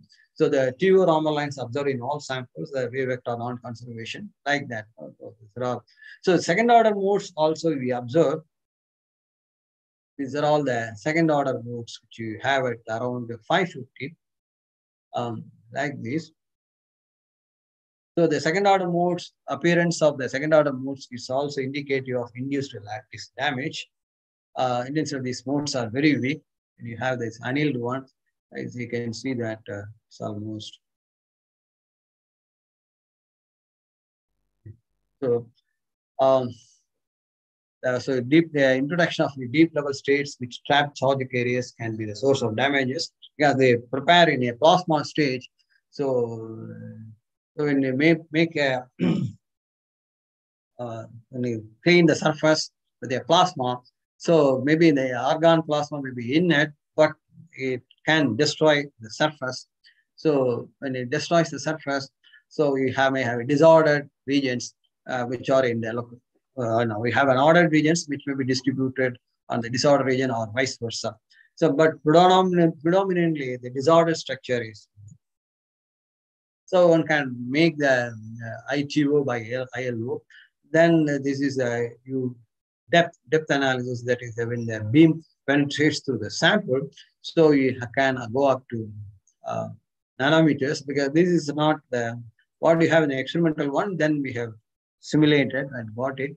It goes through to nanometers. So P plus gallium arsenide annealed, the ratio is less, whereas the N plus annealed, so the value is very high. So that means you go from the forbidden to allowed, the ratio is very high. That is, the allowed mode intensity is very low.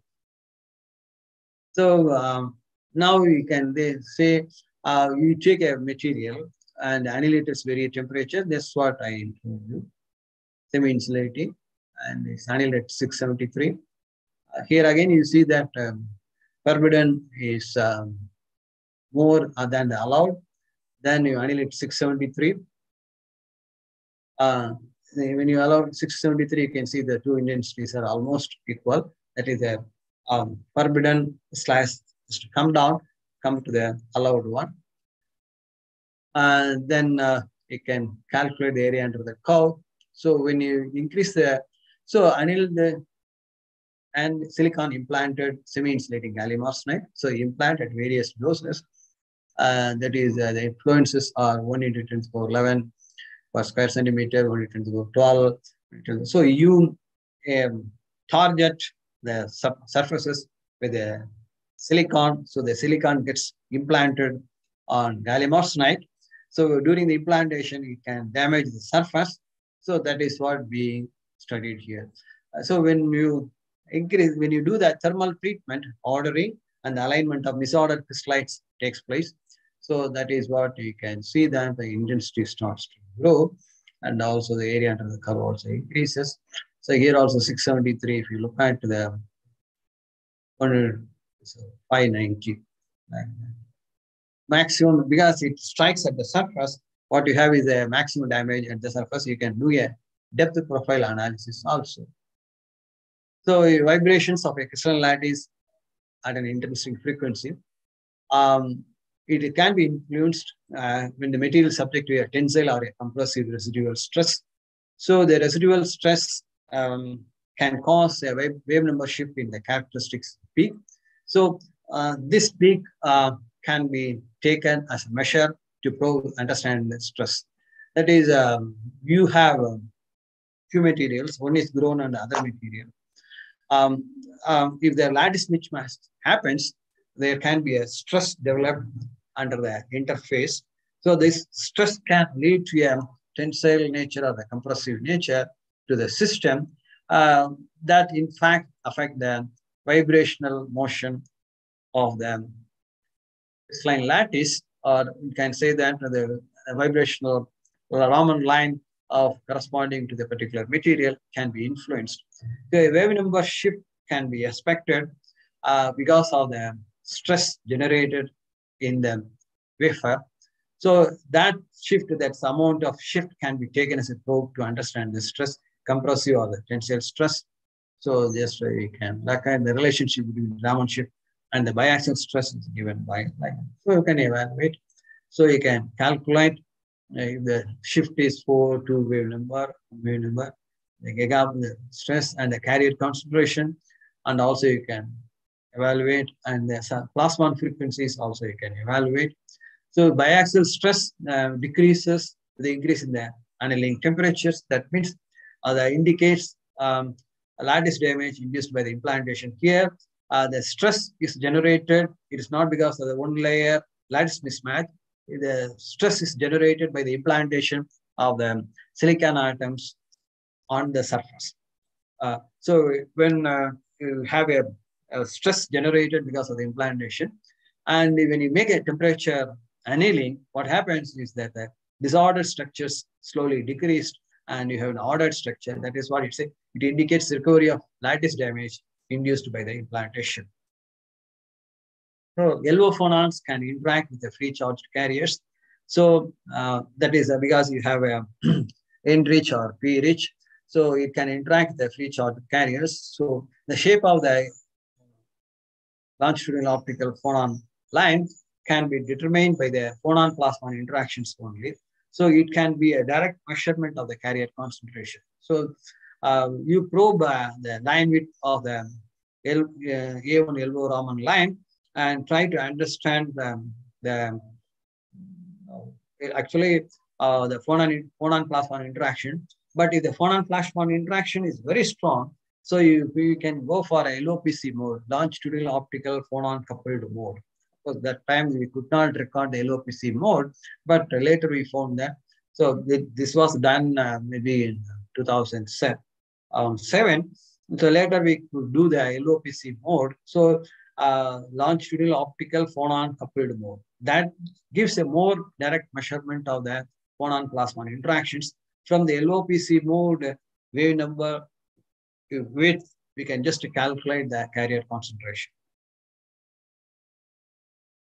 So the peak shift attributed to the phonon confinement, the degree of disorder estimated in terms of the phonon correlation length, that is a spatial correlation model to analyze the Raman line shift.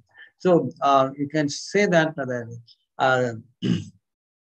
you can see that here's a correlation length. Sorry.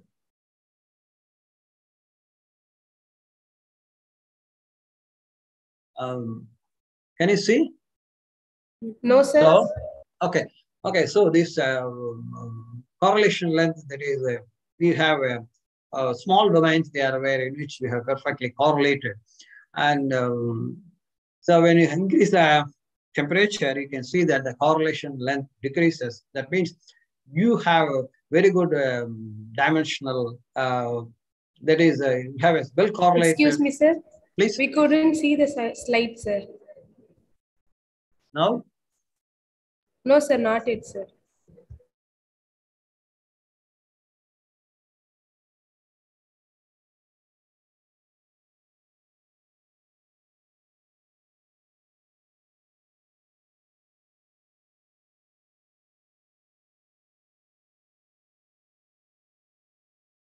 No? Hello? Yes, sir.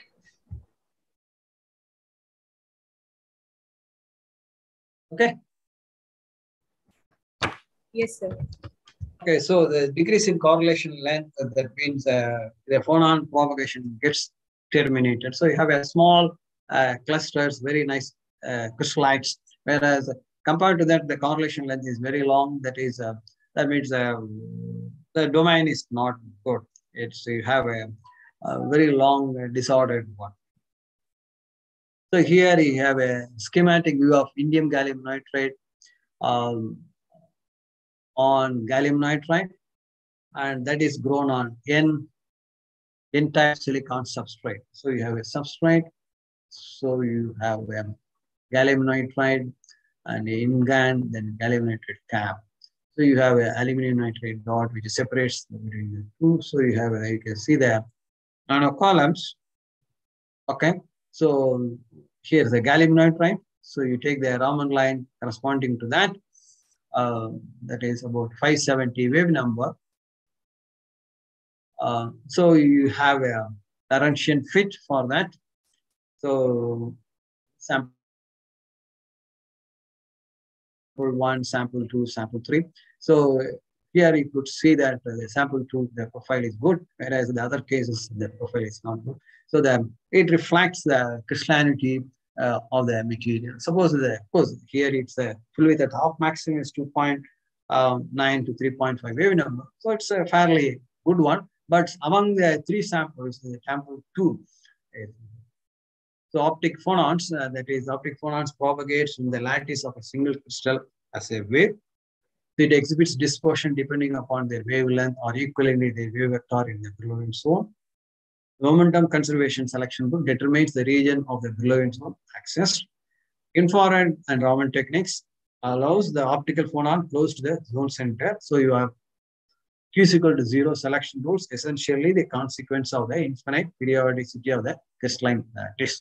So at Q is equal to 0 fundamental, that is zone center fundamentals, the optical phonons that can be evaluated through the infrared and Raman technique.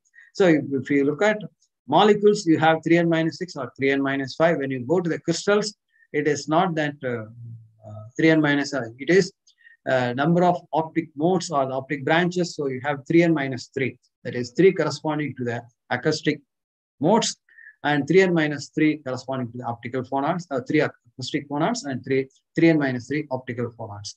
So at the zone center optic phonons, they can be understood from the infrared Raman techniques. So now, if the periodicity of the crystal is, say, infinite periodicity, the periodicity crystal is interpreted, that means the rule is relaxed. A phonon propagation gets interpreted when a grain boundary is encountered. So you may have infinite periodicity of the lattice is just being disturbed. So particle size of D, phonon wave function must decay to a very small value close to the boundary. Then there is a restriction on the spatial extent of the wave function leads to the discrete values of the wave vector Q. So it allows phonons corresponding to those selected wave vectors to be sampled by Raman scattering study. So for a particle of size D, phonon wave function must decay to a very value close to that boundary. So we take a phonon correlation model. So that is change in the Raman peak position and line width with respect to the bulk. So we understand that phonon confinement model. So you make a modeling on the Raman line shape. So it tells you they provide the behavior of the phonons in a nanometric sized systems that I put in a particle of size D. So you have a grain size confined in space by crystalline boundaries or surface disorders. Small domains when it's confined in space by crystalline boundaries or the surface disorders. So this is a phonon correlation model. So we need not worry about it. So you can you have an experimental Raman line, and you can theoretically fit the Raman line. So what one has to theoretically fit is what for this diameter of the nanocolumn, what should be the expected Raman line profile for 570 wave number. So we just to make various values of L1, and theoretically you simulate the 570 Raman line. For one setting, for one data, you match with the experimental, matches with the experimental data. That is taken as the calculated value, or that is the your column, actual diameter of the nanocolumn. So from the theoretical simulation, you match with the experimental one and try to understand what should be the diameter of the gallium nitride nanocolumn. So these are the various values we just simulate the calculated Raman spectrum, because I told you the intensity correlation model there formally. So you calculate the Raman line or you simulate the Raman profile. So one particular value of L1, it matches the experimental level. So that you take it as that width of the diameter of the nanocolumn. So indium nitride core and gallium nitride shell. You have a silicon substrate. So here also you have a gallium nitride that is 5, it's indium nitride. 5 is because indium nitride is a core, gallium nitride is a shell. Again, you have the indium nitride core. You take the simulate the Raman spectrum or the calculate Raman spectrum for the A1 yellow phonon mode, and it goes from the values of L1 to 100 nanometers to 3 nanometers. So it was published because Jagannathan has worked on this when he was doing his postdoctoral research in Germany. So he has provided the materials for us, and my student P. Sangeeta exclusively worked on that. And his TIM data exactly matched with our calculated data. Sample 1, sample 2. So you can calculate the free carrier concentration. Free electron oscillations coupled to the longitudinal mode, producing coupled phonon plasmon oscillations, PLP, or the other is a LOPC mode like that. So you can experimentally simulate the value of n, because if you know the plasmon frequency, then we can go for n value. And you have experimental data A1 LO mode, and you simulated spectrum corresponding to the various carrier concentration values. So in particular concentration values, it matches, then you take it as that is the carrier concentration. So these values are verified by the Hall effect measurements, exactly matches well. So the Raman measurements help you to understand the grain size, and also you can evaluate the carrier concentration. People have worked on carrier density mapping of the material with the Raman. We have not worked on it because you can evaluate, because what you have is the N is 5.8 into 16 per cm cube. It is the data at a particular point in the surface, particular point on the surface. But people have taken 400 Raman data over a region of 3 by 3 microns, and taken on each small, so 400 points. So each point, what should be the carrier concentration? Then they have evaluated, they simulated the carrier concentration mapping on the surface. So that is not possible by your other methods like Hall effect and so on. So Raman mapping is nothing but map a surface, because when you go to a studio, a photo is taken,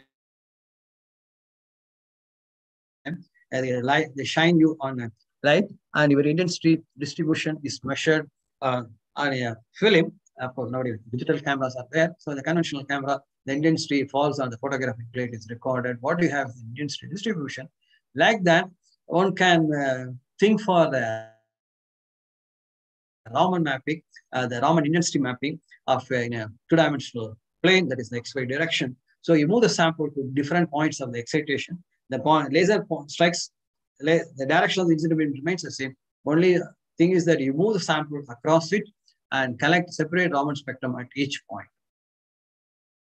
So here is the indium nitride, gallium nitride core shell nanowires. It is on, I told you this silicon. So you have we have taken a small region in which this green region is the indium nitride, gallium nitride core shell nanowire, whereas the block dots are nothing but the voids, or you see the substrates. So you take the Raman spectrum. So in this region, you have the gallium nitride or the indium nitride Raman intensity, Raman lines. Of course, you have A1 Raman line, that is the 573. And the void region is the one you have the silicon. So this is, you put a color code for a particular Raman line, and you have, you can just do. So this is nothing but a Raman replica of an optical surface. So like that, you can just do an intensity mapping. Only thing is, you take a Raman line and you measure the intensity across the surface. Maybe 200 or 300, 400 Raman lines you can measure. So depending upon the number of data points you collect in a region, that gives you a very good resolution of the Raman intensity mapping. graphene, you just go to graphene. You have a D mode, G mode, 2D mode, and D mode, D band is a general characteristic of the damages of the graphene sheets create edges defects.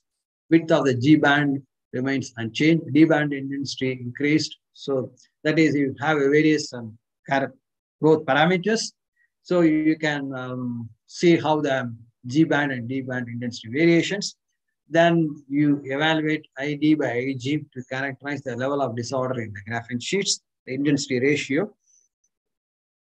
But what one can do is that you can measure the D intensity mapping, that is D band mapping, and that is 1330 wave number. So I just measure the small,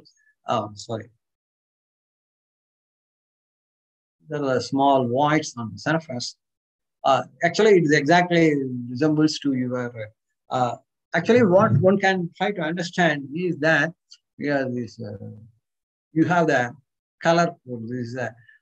It starts with a light red and increases, and so that means you should not understand that you don't have a graphene here, but the layer thickness, the density is very small. So wherever you have a good sample and you have a D band intensity is high. So that means this tells you the inhomogeneity on the prepared graphene sheets because of the chemical exploration technique. So you can just measure the ID band, IG bands in the diagram. So the same, this thing you can go for Raman in G and 2D bands. And so here the green line is the G band and 2D band is the blue line.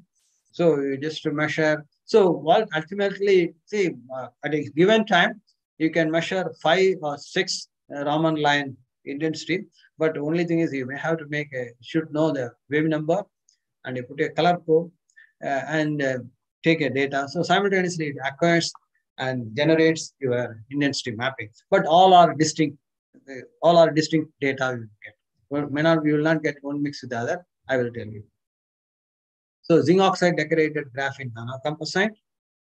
So you have a zinc oxide concentration is very low. So if you take the Raman spectrum on the surface, you say small clusters.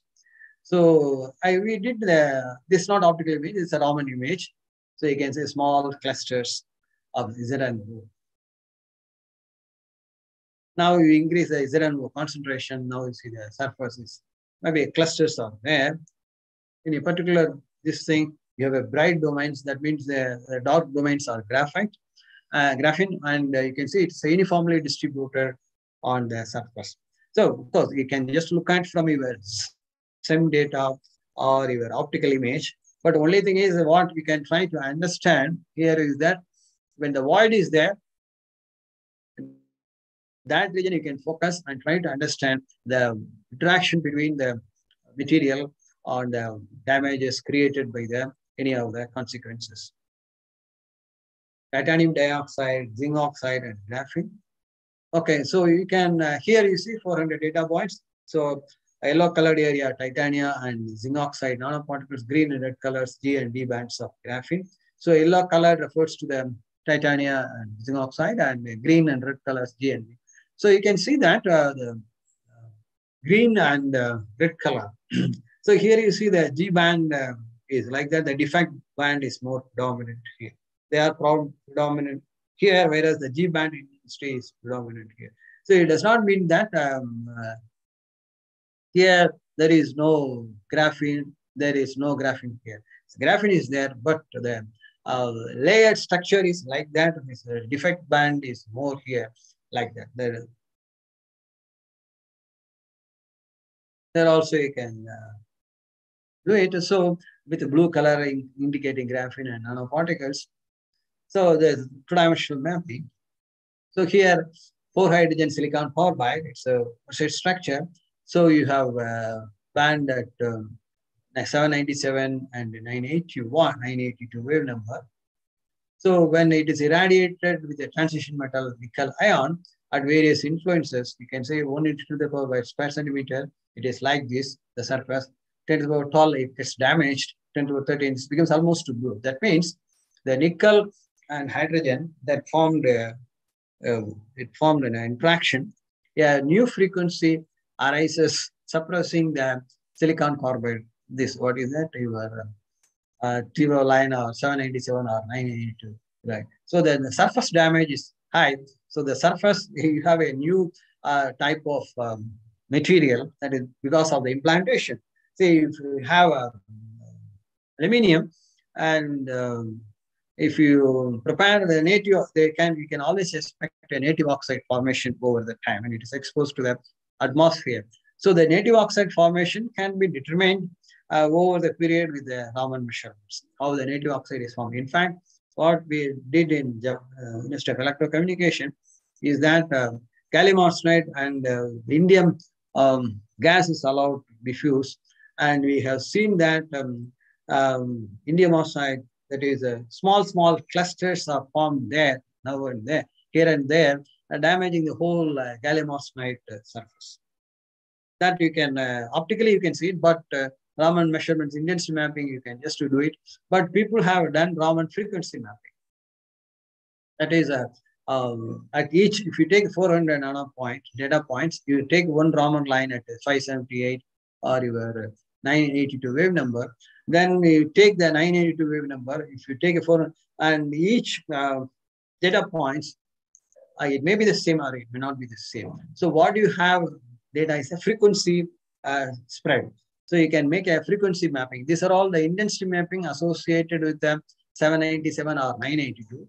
But just to take one Raman line, how the frequency has changed across the surface. That is very interesting, because if we have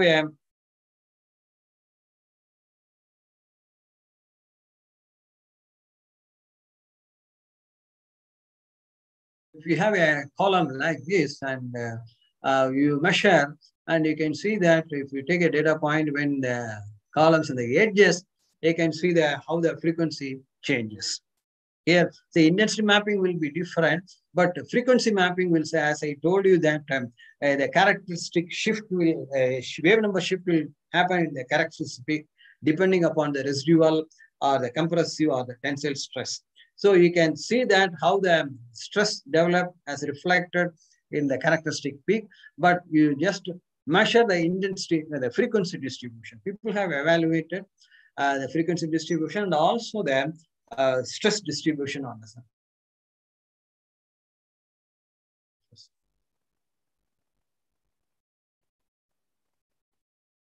So these are the students which have associated with me, or Jyoti, Sangeeta, Gayatri, and Jaipal.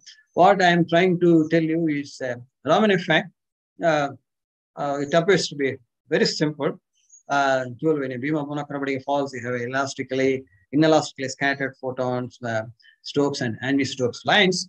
And when it was done, and when people extrapolated it for various activities, various regions, various domains of the science, people never thought that it was going to be a very strong analytical tool in the material characterization. So with the development of laser, it has gone to very high. Then with the development of micro-Raman instruments, it has gone beyond the expectations.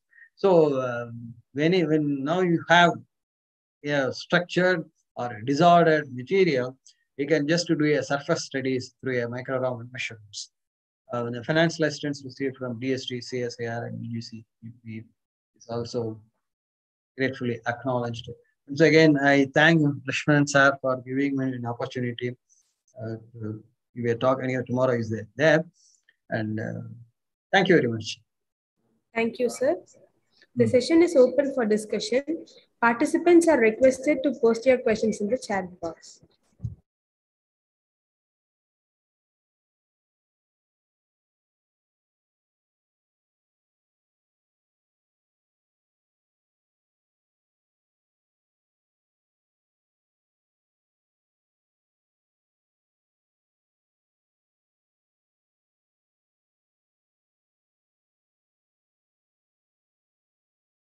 Sir, எப்படி sir இருக்கீங்க?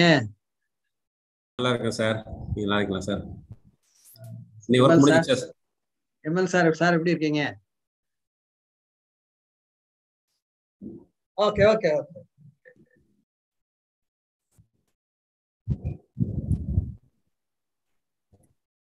Yesterday I could not come for the inauguration, and I just rushed, but I came inside when you started to give the talk.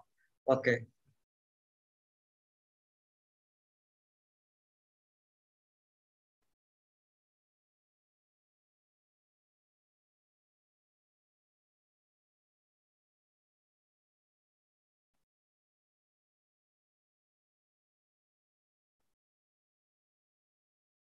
Sir, there is a question in the chat box, sir.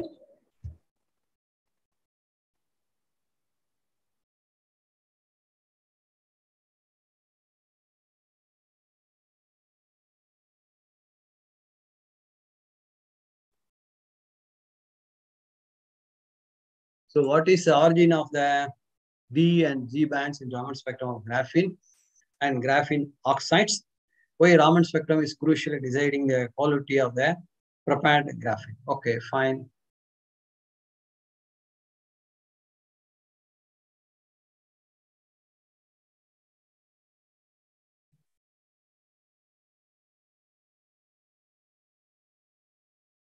Okay, now you see that in graphene, there are three Raman lines. One is a D Raman line that it requires the defect for its activation. And it is a band, it's a vibrational motion associated with the disorder in the system. G band, it is a E2G phonon at the Brillouin zone center. 2D band, it's a second order zone boundary phonons. It appears as a very strong single peak in the monolayer graphene. So graphene and graphene oxide are different. So, so these DG2D bands and their frequencies are the characteristics of the graphene. Okay.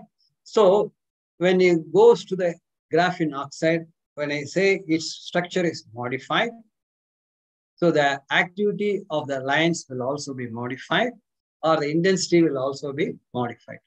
As I told you, this 2D band, it appears as a very strong single peak in a monolayer graphene, but it splits into multiple components. So if the band splits into multiple components, that means you have prepared a many layer graphenes. So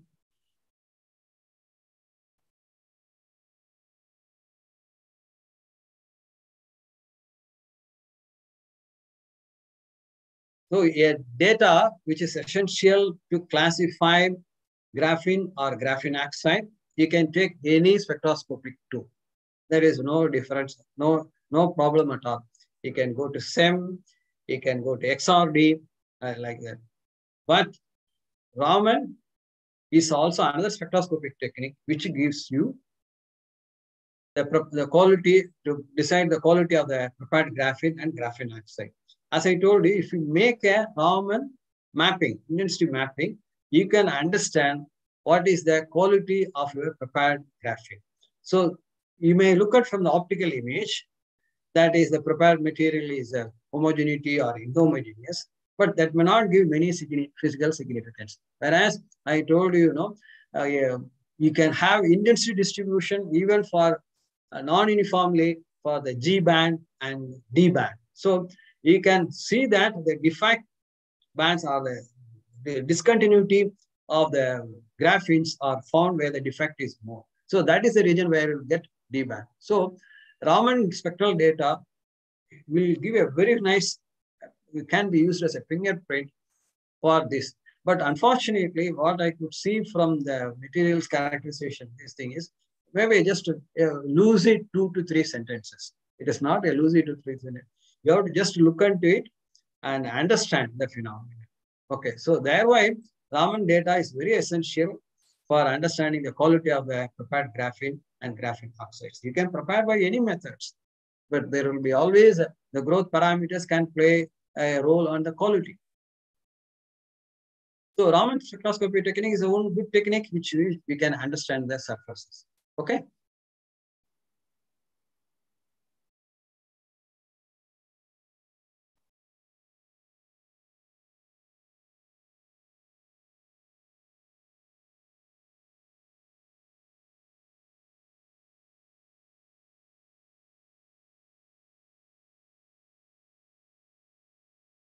Thank you, sir.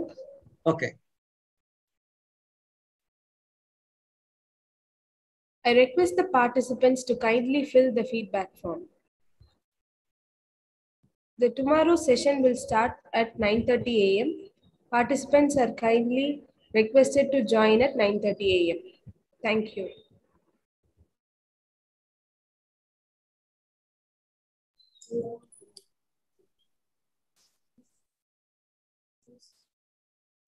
Okay. Thank you very much, sir. Thank you, sir. Thank you. Sir, வந்து காலையில இருந்தே இருப்பார் போல இருக்கு இல்லீங்களா? ஆமா sir, காலையில தான் பண்றோம் sir.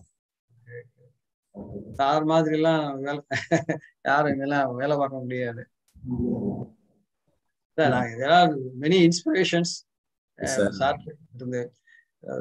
morning I had a small problem. That is why I could not come at 10 o'clock. Okay, sir. Okay, sir. Okay, sir. Thank you.